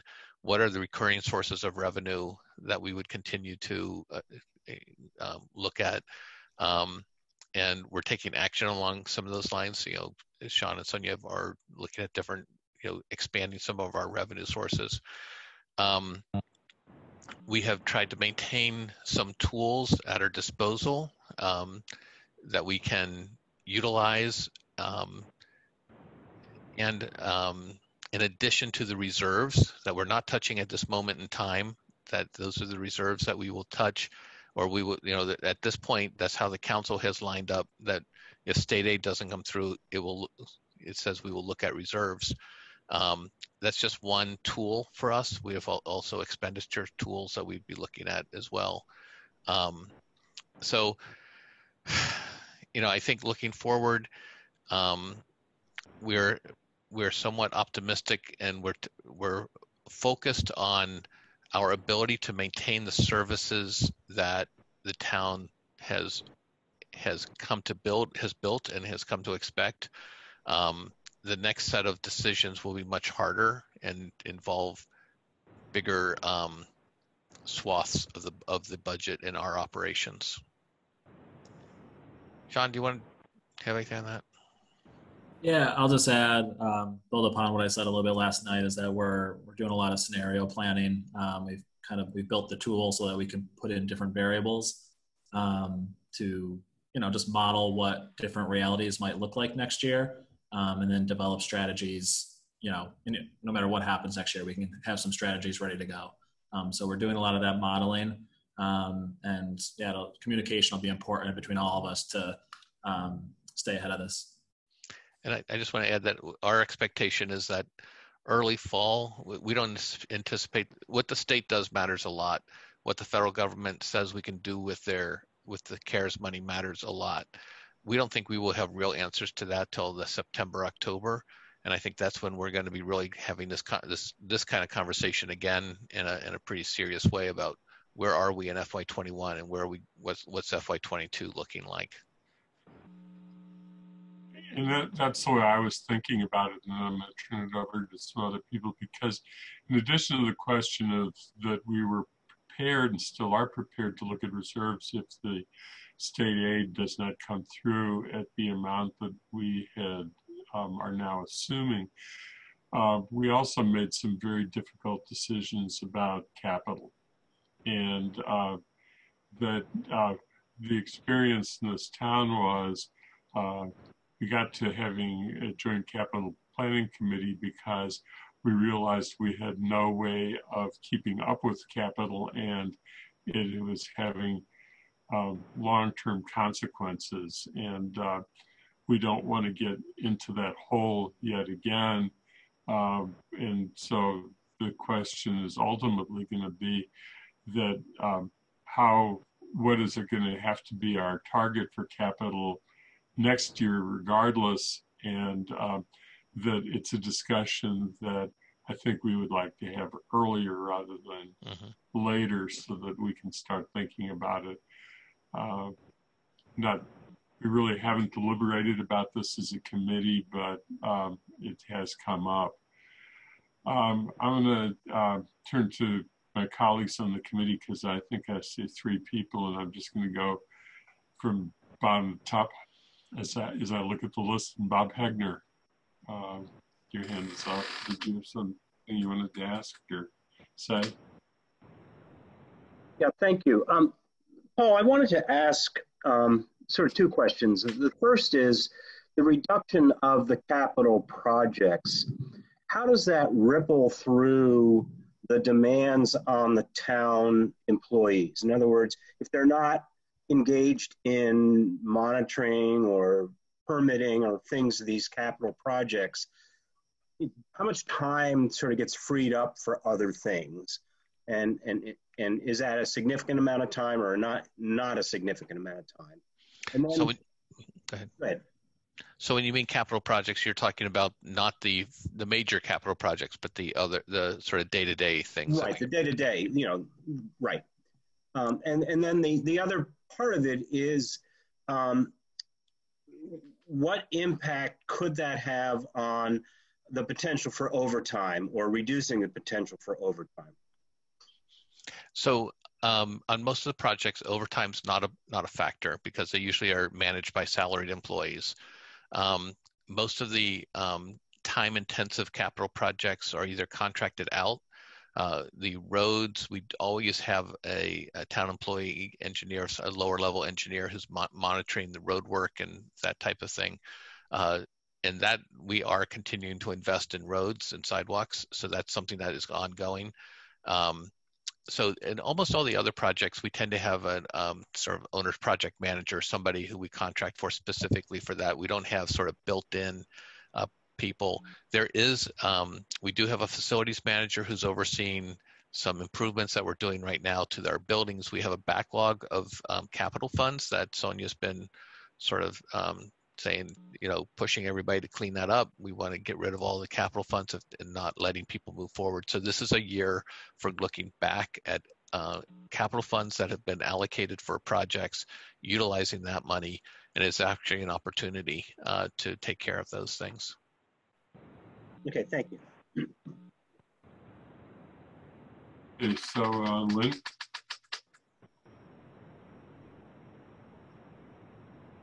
Funny, on my screen, I'm not next, but anyway. A couple things. Sean, you mentioned a tool, and I'm assuming that is a tool for operating budgets that's similar to the capital tool. Lynn, if you're going to ask me to make it public, I don't know if I can do that. All right. I'm not going to ask you to make it public. Yeah, it's more or less an Excel spreadsheet that we just set up that allows us to plug in different variables. It's essentially the same thing that's in the budget document, but that goes out 5 years, and we can plug in different assumptions and see what it looks like. Right. Now, it's a complicated thing. I to build such a thing and being able to plug and play with various assumptions, and particularly in this point in time.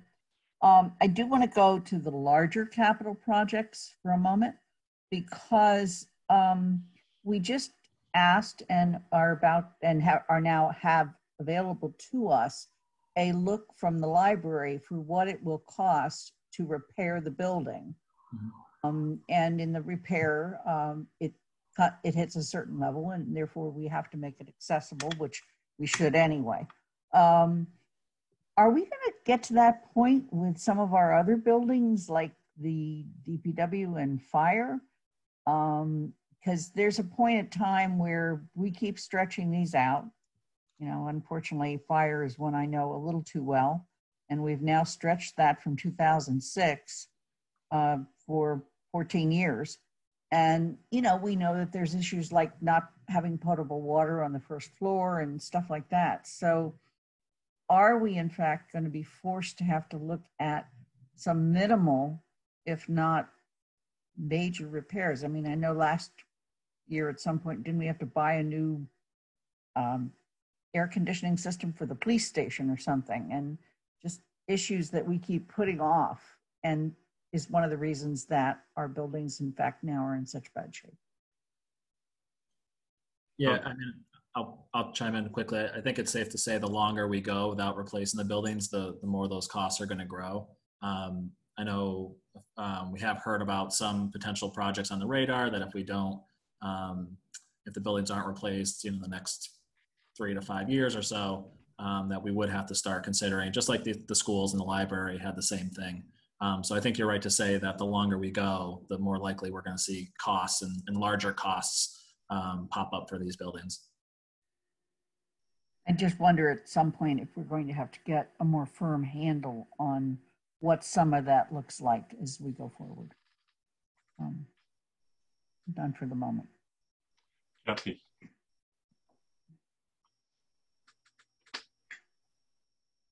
I think we're building on the same theme here. You know, as I look out, the year that has seemed to me, the year after next, the FY22 is the one where huge question marks, particularly on capital, because we just put everything in a column called delayed, and really going back and looking at that. But one of the assumptions that's always been in every year is that we're increasing our base property tax by 2.5%. We're allowed to do that. And I hesitate to even say this out loud, but what if we can't, or what if we can't go up by quite that much? You know, if we hit the water rates are going up and sewer rates are going up, if we hit the year after next or the year after that one where those collide with some of the big investments on either water or sewer, and we haven't recovered locally, you know, in terms of the part of the town that doesn't work for the libraries and the schools where we're maintaining their salaries, but the local businesses don't come back. So in thinking of some worst case things, I'm just urging you, plug in some of those numbers. The latest with UMass, that the UMass students who come out back and live on campus, they can't leave campus. So my husband's first thing is, can they order in? Can they order delivery? So, you know, will the pizza places in town, and will Bueno, you know, the places where the kids used to frequent them a lot, if they're not allowed to go there, but they're gonna, or will it all be blue wall and on campus dining, which means this huge row won't be benefiting. So just trying to think through that. And then on Lynn's point about the delayed with capital, I know we talked about trying to reconvene JCPC as soon as possible in September-ish, because, you know, if we have to live with another year of 5% rather than 10%, or 8% rather than 10%, trying to really look hard at every one of those delayed columns and all the out year columns for things that weren't even on the list, that the DPW roof is about to collapse on somebody's head. And DPW roof wasn't on the list, Lynn. You know, last time I looked, you know, some of these buildings, because we keep thinking we're going to fix the whole building. So, you know, it's two separate ways of thinking. And then meanwhile, we've protected the operating budget. And what I just heard from schools is by all sorts of, some of it's serendipity, some savings in this year because they had to close down. So they had some money that they didn't use this year that they can use for next year. That's not going to be true for 22. So if we are staffing in different ways and all this, I'm going on the levels of uncertainty, but I think it's a complicated set of the worst case and alternative. And what Lynn asked, or one of us, I think Andy asked, if the schools have to come back to us, say, well, we could do this or we could do that, and talk about consequences of going down one road versus another. It's certainly not a way we've had to be thinking in the last several years. So your budget, Paul, in this nice thick book, doesn't have lots of bad news stories going throughout it, you know, so we were able to, because of what you all did early on. So it's just trying to think that way and think of how can we and the finance committee or the council be helpful. I've explained a few times now on water and sewer on a few people paid attention to the 5-year increase and said, whoa, you know, this year's a big one, but then over 5 years, and what's that about? But we're going to start to get those people paying attention because it'll be hitting their pocketbooks. So I'll just stop there. And it is about this complexity of what and how soon will we know which things. So you said you won't know state and cares until sort of maybe September. You'll have a better handle on it. So maybe that means that in September, there's going to be some flurry of relook at each of the pieces, because we have to come up with typically guidelines in November for the following year. So by October, we have to have a firmer hold on all of this. So I just want to jump. I think from my experience coming in from the outside, the strength of the town has been that the select board, the finance committee, and the financial officers of the town have always been engaged in a pretty robust dialogue, and people trust that this setting, now virtual, is that people are reviewing pretty deeply what the options are for the town, and that has given the town a good foundation. And I think that is your engagement, Kathy, and everybody on this committee is really important to build confidence amongst the townspeople that you're representing their interests, that you're as engaged on the budget as the town staff are, that it's not just town staff doing things, and that it's this conversation it's a rigorous conversation that we want you to bring to this. That's helpful to us as well. Thank you. Let's see, Kathy, were you done? Good. I am, because we're about to, over on Thursday, we'll hit each of the departments, because the other kinds of questions I have drill deeper into this large area, and this large area. So we'll have that opportunity as we go beyond the top line. And just one other thing, Andy, we have answers to all the questions that the council raised last night. If you want us to go through the questions that were raised by councilors today, we're happy to do that. Okay, thank you. Maybe I'll come back to that in just a second. Dorothy, did you have a question? I have a comment that follows on Kathy's. And that is, I see an extremely uncertain time that's going to go on quite a while. I have no doubts that Amherst will prevail during this. But I'm thinking that all of the work we did on the 4 capital projects is not for naught. It was kind of call it a thought experiment, thinking about what we could do, what we want to do, what we might do. But I think we need to focus on one thing, which is the schools, because we just don't know. And what's going to be needed, how much is going to be needed, and we can't be a town without our schools. So that's my thought is, let's just do that and see that out. And when we get somewhere, do something else, which means, yes, we'll have to spend money on repairs of buildings, which we're hoping to replace. You know, just have to accept that that's how we live. We can't let the buildings fall into too much more disarray. We have to do our best on it, but just focus on in terms of new buildings or whatever we're going to do for the schools. Because I think that's going to change a little bit in terms of social distancing. Pat? Yeah, a minor thing that you probably already thought of, but in terms of the DPW, whether we repair, renovate, or replace, I think included in a document with that information should be information about renting space for the DPW in Hadley. You probably already thought of that, but I wanted to bring it up. Thank you. So, Paul, you said you had some work that you'd done on follow-up to what we talked about last night as a council. Yeah, I think Sonia and Sean went through every question the counselor asked, and if you want to just go through those, Sean. Yeah, do you think it's better if I just answer them or share my screen? I think just say what the question was and then give your answer. Okay. So the first question that was asked was about including a table in the budget document itself that outlines the budget additions and reductions. That's something we can definitely do for future budget documents. It's a little late for this budget document, but we'll definitely do that.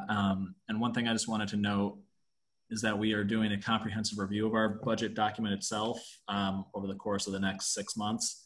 And we're going to seek input from counselors on things that maybe they would like to see in future budget documents. And obviously this table of additions and reductions would be one of them. But we'll be reaching out to you for other ideas of things that maybe you thought would be nice to have in the budget document that we can provide. So that's the first question. The second question is, why was there a difference between the FTE reduction on page 9, Roman numeral 9, of the budget book and the 3.0 FTE reductions that we showed in the PowerPoint? So the PowerPoint showed changes that we're proposing for next year.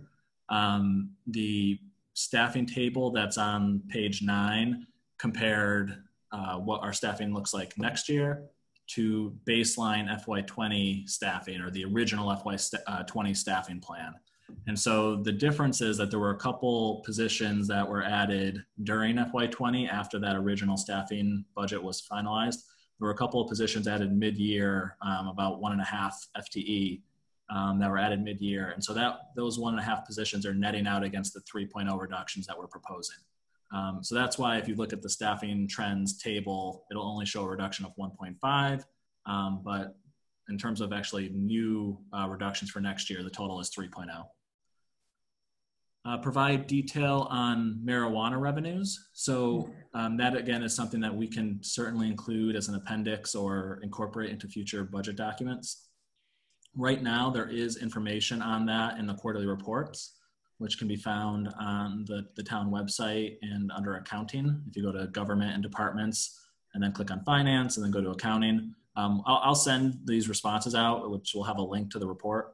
But in the third quarter report for 2020, which is the most recent one, it breaks down what our marijuana revenues look like this year. The fourth question was, why are sewer fund revenues decreasing at a faster rate than water fund revenues? And the question also included, aren't those two revenues linked together? And so the answer is they are linked together. There was a couple changes that were in the works before COVID even arrived. And one of those was updating our model for budgeting. So in the past, we had always assumed that 95% of water consumption would be sewer consumption. And the reason for why it's a percentage is because there are several water accounts in town that don't have a sewer associated with it. So it could be a septic, or a house or a building that has a septic system, so there's no sewer account attached to it. Over time, we've determined that 95% rate is actually not, it's slowly become inaccurate over time. And so this year, the plan was to drop that down to 85%, which was more realistic. So one of the factors impacting revenues in the sewer is dropping from 95% to 85% in terms of the projected number of water accounts that are also sewer. So that affected the sewer consumption and as a result, the revenues in sewer. And if you look at the charts that we showed when we discussed enterprise funds at the finance committee, you'll see on that front chart for sewer, there's a percentage, and you'll see that it goes from 95% to 85% for FY21. There was a question about when we will know what the surplus looks like for FY20 and what can be done with those funds. So we really won't have an exact number until end of July, mid-August, when everything is sort of closed out and we've balanced everything. Any surplus that we do have from FY20 will fall to free cash. And so if the council did want to somehow allocate these funds, it would do so by voting to use the free cash. And again, there's some changes that I have to look into that Sonia mentioned related to COVID, but typically you can't vote to allocate free cash until it's certified, which is usually in October. There was a question about, can we provide more trend information? And again, that's something we definitely can do. It'll have to be in a future budget document. But when we reach out to you for input, that's something that we'd like to hear about, what types of information you'd like more trend data on. There was a question, this one's sort of the most complicated one, but it was the thing that Dr. Morris referenced earlier, and that's, why is the elementary school showing an increase when the guidance was for level funding? So I think the easiest way to explain it is to give a little bit of context. When I first started at the schools, charter and choice tuition were in the school budget. At that, a couple of years after I had started back in the early 2011, 2012, the town's auditors asked us to not do that and not have the schools pay it directly, because technically it was something that showed up on the town's cherry sheet. So we took it out of the school budget. And at that point, what we had decided was, moving forward, if there was a change in charter and choice tuition from one year to the next, that change would be, we would reflect that change in the elementary school's budget. So if charter costs went up or choice tuition costs went up, the elementary school budget would go down, because normally in the past, the elementary school would have had to pay for that. And on the flip side, if charter and choice costs went down, then the elementary school budget would go up. So it's not really a budget increase or decrease from a funding provided standpoint. It's really a cost that used to be in the budget. And so for FY21, this has started to actually be a little bit different, charter and choice costs actually went down. And so the elementary school was slated to get a little bit above the original 2.5% guidance that was given out. But when we said no to the 2.5% guidance that we were going to do level funding, we still kept that adjustment in for choice and charter. And so that did increase it a little bit above level funding. Again, which we don't feel is actually coming in above guidance. That's an accounting mechanism that's been in place for at least the last 5 or 6 years. And so the other adjustment that I'll just note is, the schools did ask us if they could come in over their guidance at the elementary level, but under guidance at the region level. And so that the net effect of the schools in total would have been a 0%, or actually go even less than that. And so that's what they did. They came in a little bit higher than guidance at the elementary level, but they came in below guidance at the region level. And so setting aside the adjustment for charter and choice, they actually came in under guidance. And so again, this is illustrated a little bit better in the document that I have here, so you can kind of see what I mean by the adjustments for choice and charter. And then the last question, I think, was about Hickory Ridge and free cash that was allocated. So we're still looking into that one to confirm where it is in the process, but there is the potential that if the council wanted to, that if the free cash that was already allocated for Hickory Ridge, if they wanted to change their decision, that could potentially go back. So just as an update, so Hickory Ridge is still in a purchase and sale agreement. The town is still doing due diligence on the property. We're not going to buy a property that we're not comfortable purchasing. I think the funds came out of stabilization funds, actually.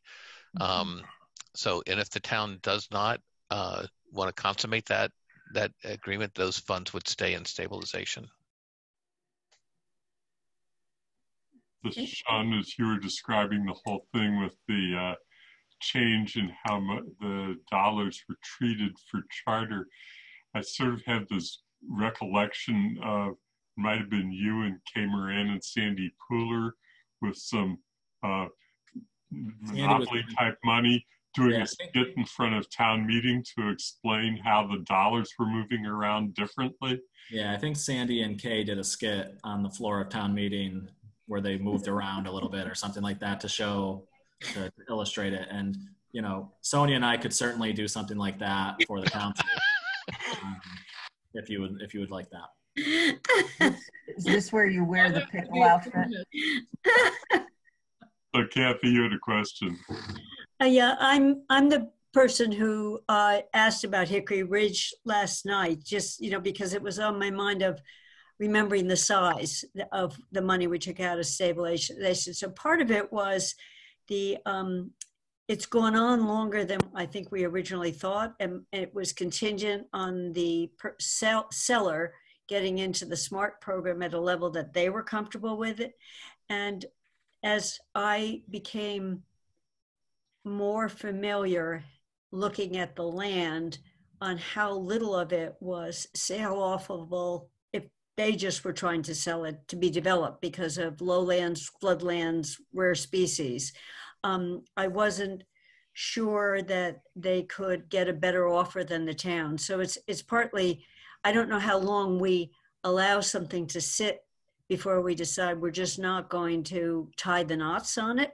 And if the timing of that came at the point where we got really bad news from the state or other places. So we were saying, how much are we otherwise pulling down on stabilization? So it was just trying to think of where is there money that is similar to what Sonia showed us on we've allocated money, but it hasn't been spent yet with capital projects that people can draw on. This was one that I said, okay, that's a big chunk of money. So I was partly questioning the project, but I always had thought of selling off some of those pieces of land to be developed as a way of recouping the town land. But it's also partly, do you leave it on the books for 2 years, for 3 years? You know, how long do we tie up money? So that's more of a comment on that rather than a pushing for a sooner rather than later decision, but just keeping it on the radar screen. So it doesn't. So that option of terms of selling off pieces of the land once we take ownership is still an option available to the town. It doesn't. We're not putting this into conservation or anything like that. It's stabilization fund. So you will own the land, and the money it's allocated, but it's not tied up. It's not like and we've got enough in reserves that if we got to the situation where we were like that's our last money, we're in much worse shape than we ever thought. Lynn? Yeah, so I do want to ask Sean and actually Paul is who I'm asking, would you please make sure that those answers to those questions are made available to the full council since Sure. The people that asked them aren't on the finance committee.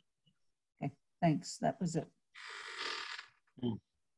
So is there anything else that we want to talk about sort of on the broad overview of the budget, which is what today is about, as has been pointed out, specific sections relating to departments that are on the chart for later consideration we were not going to address today. We were holding that until next time. So I just want to see if there's anything else people wanted to ask in the broader set of questions. Dorothy.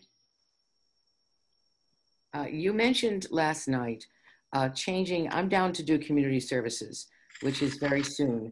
You mentioned that for some reason, that maybe it's town staff, you were thinking of changing that date. I would appreciate knowing if the date's going to be changed, just in terms of me getting ready.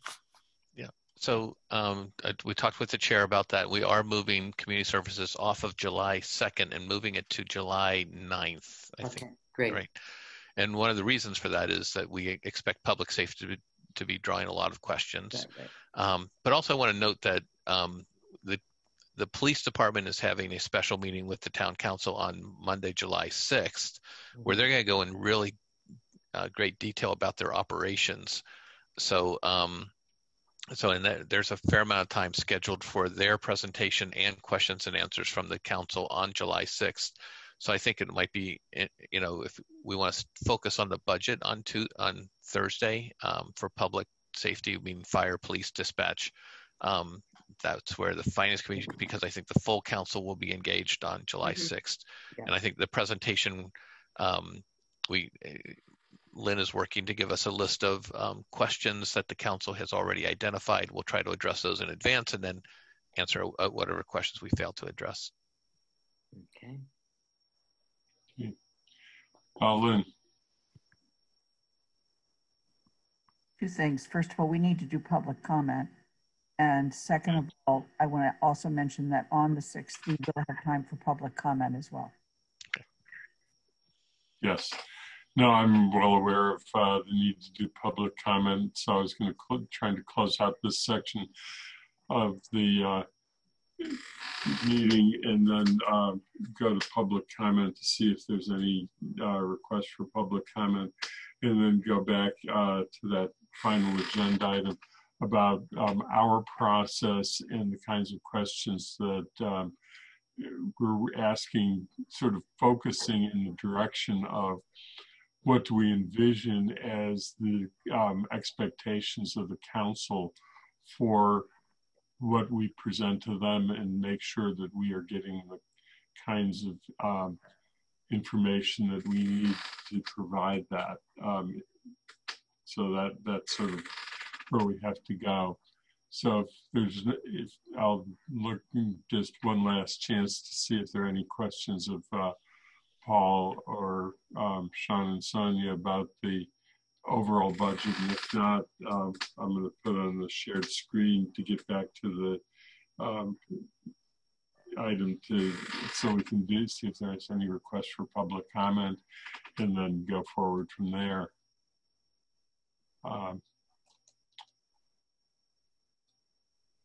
Okay, so I'm going to take now the opportunity to see if there's any requests on behalf that anybody has for public comment. And so I'm going to ask Lynn to let me know if anybody asked for recognition. The reason that I put this up here is that you'll see under general public comment, the public comments on matters within the jurisdiction of the Finance Committee are welcome. Residents are welcome to express their views for 1 to 3 minutes, and that I'll just proceed from there. If I think that you should be able to raise your hand. I do not see any people having their hand raised at this point. Okay. So then now we have, I'm sorry, we do have one. Tony Cunningham. Why don't you go ahead and recognize Tony, and if you can bring her into the room, do so. If not, let's make sure she can offer her comments. Hi, can you hear me? Yes, I can hear you. Great. Yeah, I just wanted to mention that the Crocker Farm study is finishing up, and I know Ben Harrington reached out to Lynn and Allison about scheduling a presentation, but I just wanted it to be on your radar and that there is a cost there, and it's part of the overall elementary school solution. And it's something to be considered as you listen to the Jones Library Accessibility Report and the costs on that, and you're thinking overall across the town how you can afford the major capital projects. That Crocker Farm is a piece of the puzzle, and it's not cheap. So I just wanted to get that on your radar in case we don't get to present our work in the next few weeks and you're moving forward with decision making on the other projects in the meantime. Thank you. Good, thank you. Appreciate the comment, and it's helpful. Lynn, go ahead, Lynn. In fact, I have a phone call at 5 o'clock with the chair of the school committee to see if we can settle on a date for a joint presentation like that. Thank you. Pat, did you have something? I was going to ask just if we had anything coming up. So Lynn just answered it. Thank you. Okay. So then what we wanted to do, at least to spend a few minutes on our own process,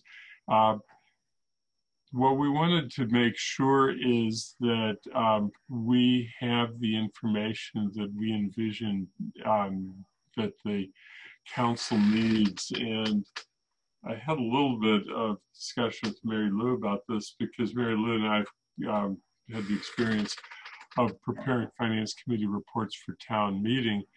The council's not town meeting. The council gets the full budget, which members of town meeting didn't get.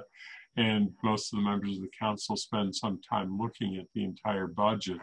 So I think that what we need to make sure is that we have some vision of what it is that we are envisioning is going into our final report, and make sure that we either ask the questions when we have department heads for us at future meetings, and if we're identifying information that we missed regarding schools and libraries, that we have the opportunity right now, because they were the first presenters, to go back and just send them an email and ask them the questions.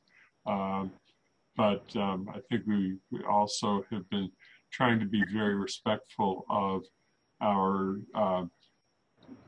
department heads, and to adhere to an agreement that we made at a council retreat, that we try and understand the limitations of the time of our department heads, and make sure that we're using a process that the town manager is comfortable with and aware of, so that as we make any requests, that he is at least aware of our concerns and interests, and is able to see that we're getting information in a manner that's most respectful to the people that he supervises.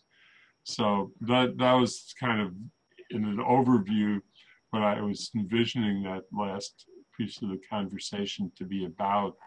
And I didn't know if anyone at this point has given thought to what you feel are the absolutes that are need to be covered in a common way through each section of the Finance Committee report to the Council. And yes, Paul. So today was a perfect day, because you saw two ways of you receiving information. You had Sharon Sherry for the library budget make a presentation, then answer questions. And then you had Mike Morris come in and just answer questions without making a presentation. And I think that's sort of that guidance from the committee, how you would like us, if you would like a mini presentation from council, from department heads, or if you just say, come in, we've got a list of questions for you. We've already read what you produced. That kind of guidance would be very helpful to us. Kathy? You know, in terms of feedback to you, Paul, if we can get the materials in advance, whether they, you know, in the schools took some doing, because they didn't have nice pictures. So we just had to quickly look at some columns and decipher them. And when I went to look at the larger elementary school budget that had been presented in March, I have to think about, I told Sean this once, I don't like charts with y-axes that vary the starting point, so exaggerate differences. So I don't need pictures. So I found going right away into questions extremely useful, as long as I got the material to focus. I also thought, going back to last year, we had some people who started out with what they anticipated to be the biggest dilemmas going forward, you know, on challenges, you know, that were going to affect the town. And I thought that kind of a high level focusing us, not necessarily look on page such and such and see these numbers, was a useful piece.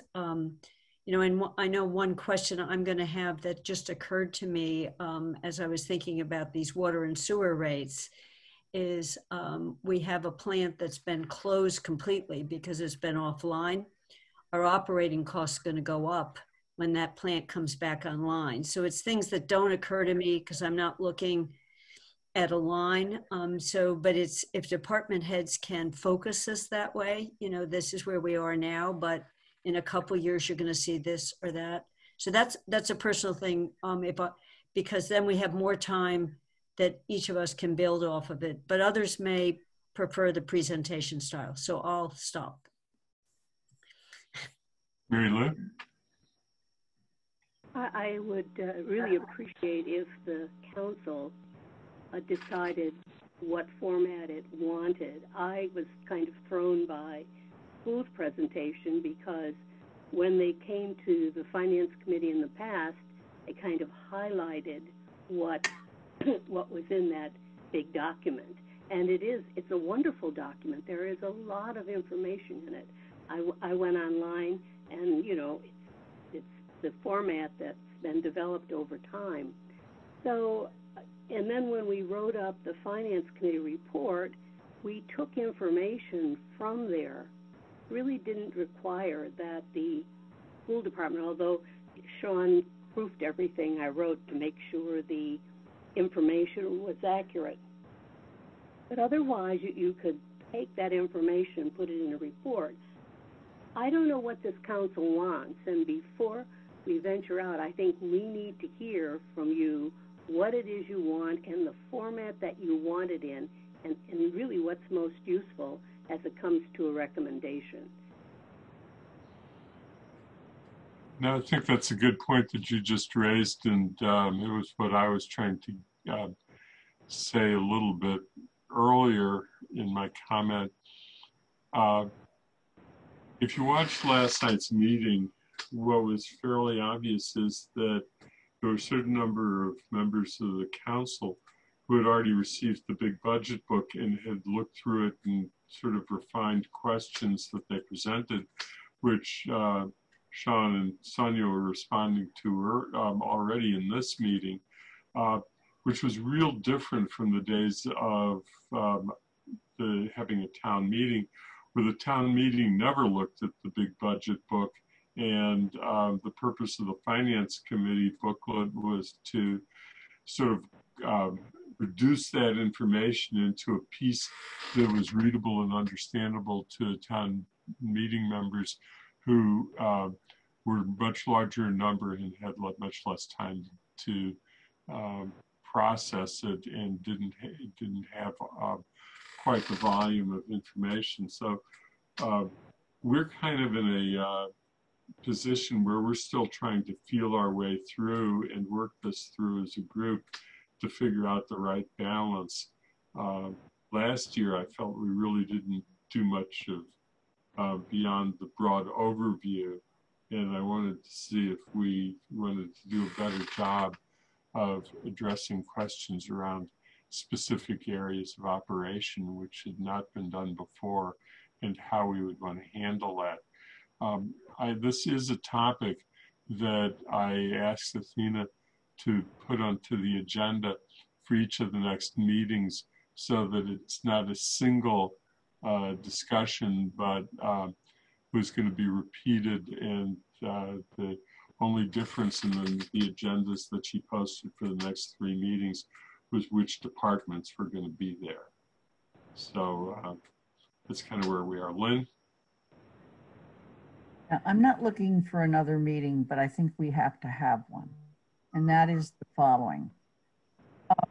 We get all done with all 4 of these presentations, but we really don't have a meeting where we come back and review or say how we feel one way or another and whether we think there should be some changes. And my sense is, based on the council and having now been part of it for 1 year and 7 months, that the council really relies on the committee structure.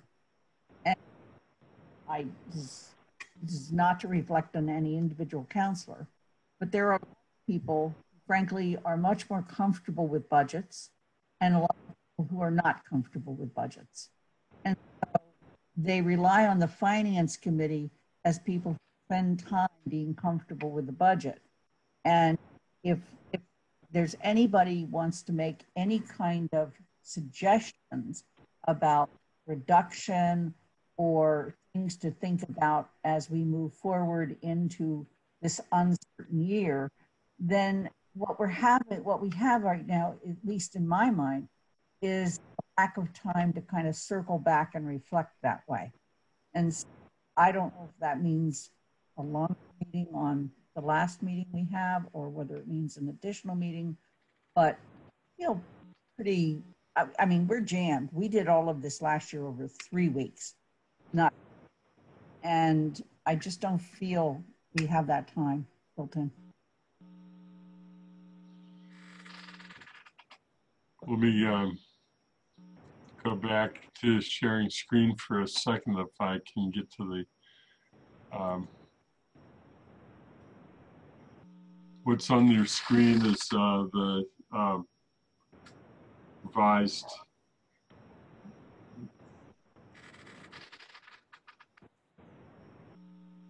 budget. So here's where we were with but with community services still in the wrong place. But you see we have a fairly tight timeline because so we come back on the 14th. You know, we have July after the public hearing. We have one meeting the following day to vote a final report or vote recommendations and try and see if we can review a final report. So we really have to start working on the report fairly early. I don't know where we can fit in an additional meeting given the tightness of the time. We really don't have more time than we did last year.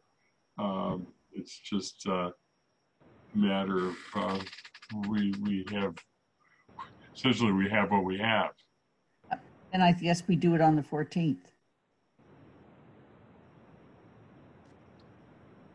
But it means that when we wrap up on the 9th, which we've now thrown another group into that besides general government, we basically someone, and unfortunately, Andy, it's usually you, has to go from the 9th to having a draft by the 14th. Which is going to be difficult if we're going to say anything really substantial. I'm going to take this down again, since otherwise I can't see people and can't see that the hands are up. The timing is extraordinarily tight, and we want to make sure that we have the information that we need from departments, and so we can't really wait too long to have it. I think that what we really have been getting at is that we're looking to see what are the particular challenges that each department is feeling for this year. How's the what are our what's the thinking as they move forward for FY22, and what can be done during FY21 to help prepare for FY22. Those are the kinds of things that we were in some ways asking the library and schools. Is sort of the broad overview questions, because the detailed questions by and large come out of the budget book and questions asked about what's already in the budget book. People that seem where people are at. Kathy and then Mary Lou. Maybe for what Lynn is recommending, where when we're looking at calendar and say, okay, where's there's another day, it looks pretty hard. Maybe we could be disciplined for each of the times we meet to preserve a half an hour at the end where we try to come to a group these are the main things we heard, or these are the things that would be worth reporting out in a report, so we can do some highlights as we go through each of those days that would both help with the first draft, with the draft of this.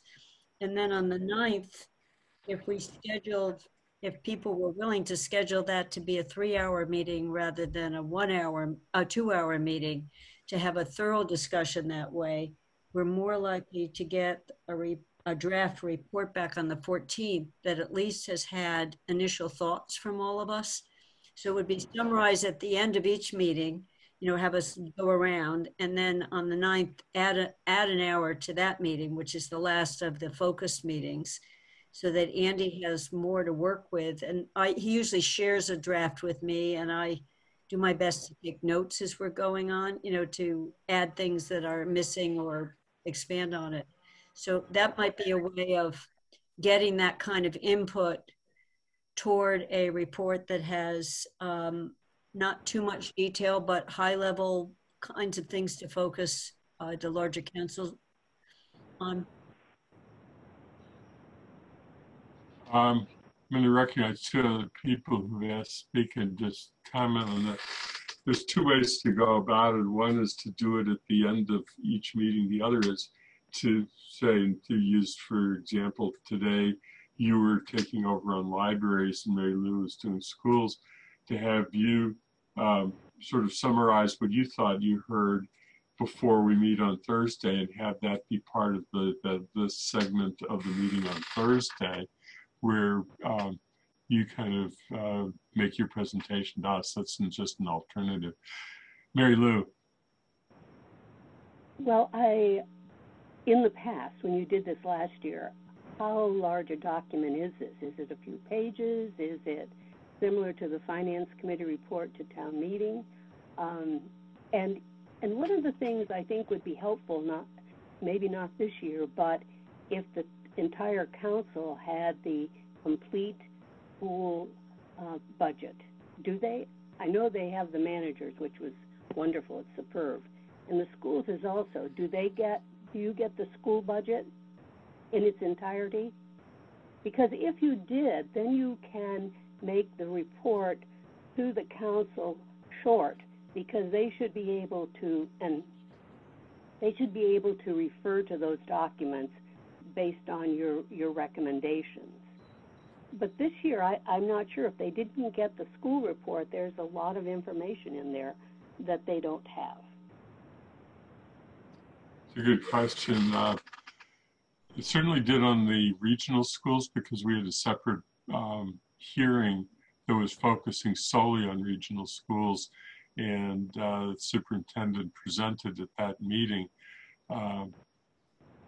So that was before them, and I think we heard, therefore, some fairly high-level questions from one of the counselors last night about issues in the regional budget, and specifically, what if the Chapter 70 aid to the region ended up being less than had been projected in the budget? Last year for elementary, we got a very thick report from the schools, similar to what was the March report. It was much larger, Mary Lou. Finance did. And then the town manager posted it, the regional, along with the town budget. So we could make sure we have that document as part of the packet for finance, and then we could point people to it. So we got one that went into enrollment trends. We talked about choice in, choice out. Charter had a section. So it's more similar to what you saw 2 years ago, but that's what we saw last year. And this was just, I think we were getting people who have done budgets twice, had to redo a whole budget that they had just done, but there is that larger document. So there's no reason not to make that part of the finance packet and also part of a background packet for the entire council.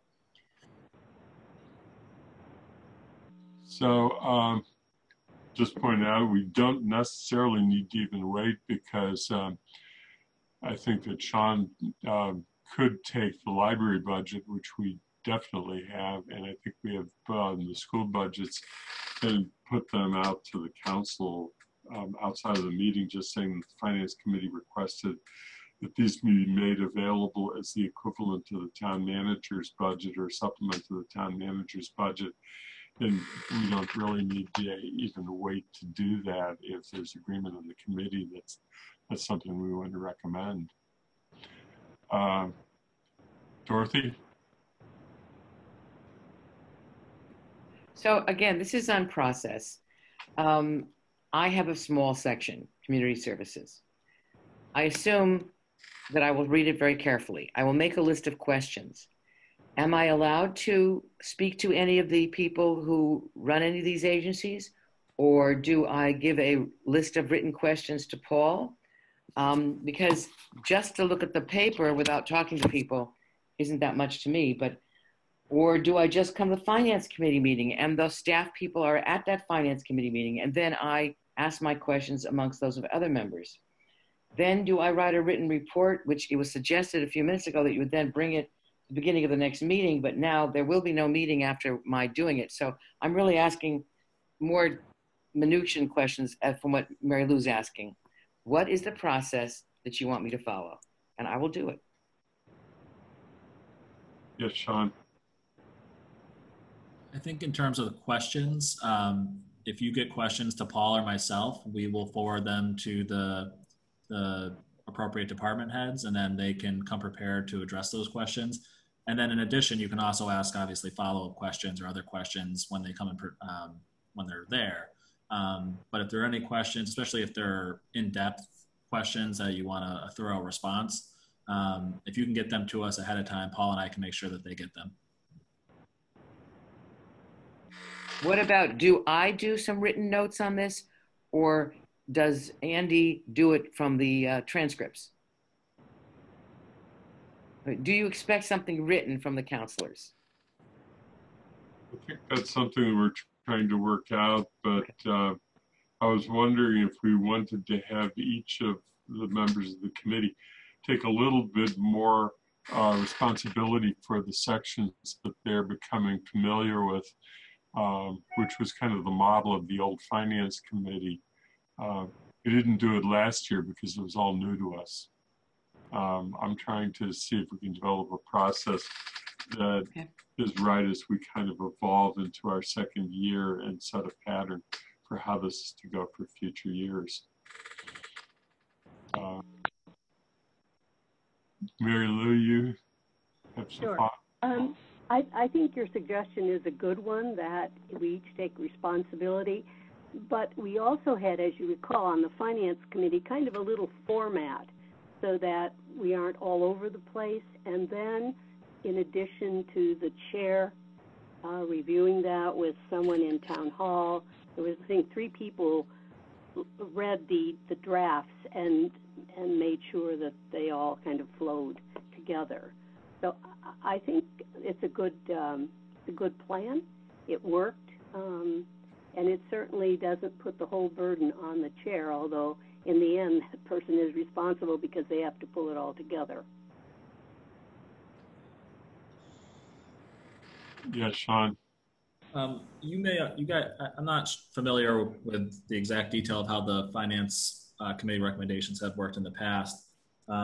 One idea you might want to consider is a component of the report, at least just aligning with what our budget guidelines were and how well the budget document, based on the presentations and what you hear from different departments, how well the overall budget aligns with what was in the budget guidelines. I think that would be one approach you could take to say, here's what we asked the town manager to do. And after talking with the departments, asking questions, he did this, this, and this, or didn't do this or that.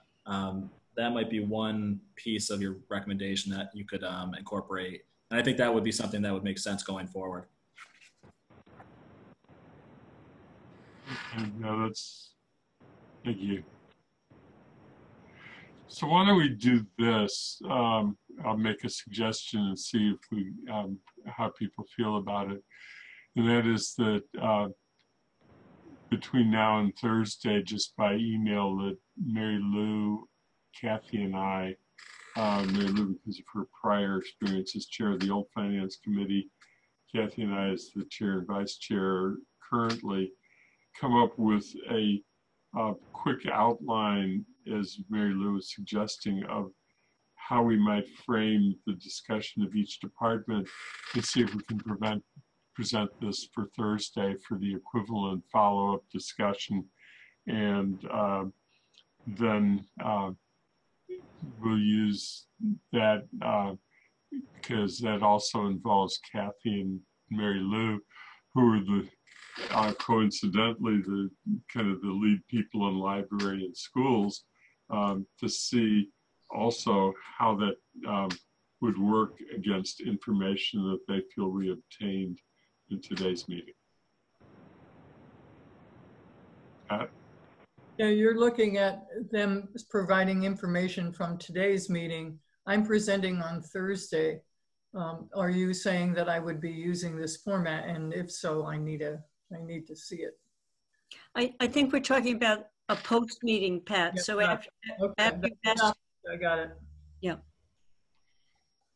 So if that's a workable process, then I'll work with Kathy and Mary Lou immediately to see if we can. It'll just be an outline. It's not going to be more than that, but something to present back for Thursday. And Paul? So, you know, I was looking at your report that you did last year. Are you looking at something different than what you did last year for the Finance Committee report, or something similar to that, which is about an 8-page report? I don't think it's going to be much longer than last year. I think that what we did last year was the sections on departments were not very routine. They were not written in a team concept, as we've talked about. So really talking about trying to strengthen that section of the report. Okay. But I will pull the report back out and send it around to the committee again so that people don't need to look for it. Thank you. And, so anything else? And if not, then I think I have nothing else that I can think of that we need to cover. Is there anything else under unanticipated business that anyone else from the committee wishes to raise? And if not, then I'm going to thank you all. It's been a long meeting, but I think a very good and productive meeting, and consider ourselves adjourned. Yes, Paul. I just want to wish Happy New Year to Sonia. It's the end of the fiscal year today. She'll probably go out and get sloppy drunk, and New Year starts tomorrow. Yeah, Sonia. I wish I had Happy New Year, Sonia. Okay, so we're adjourned at 5 after 5. Thank you all. Thank you.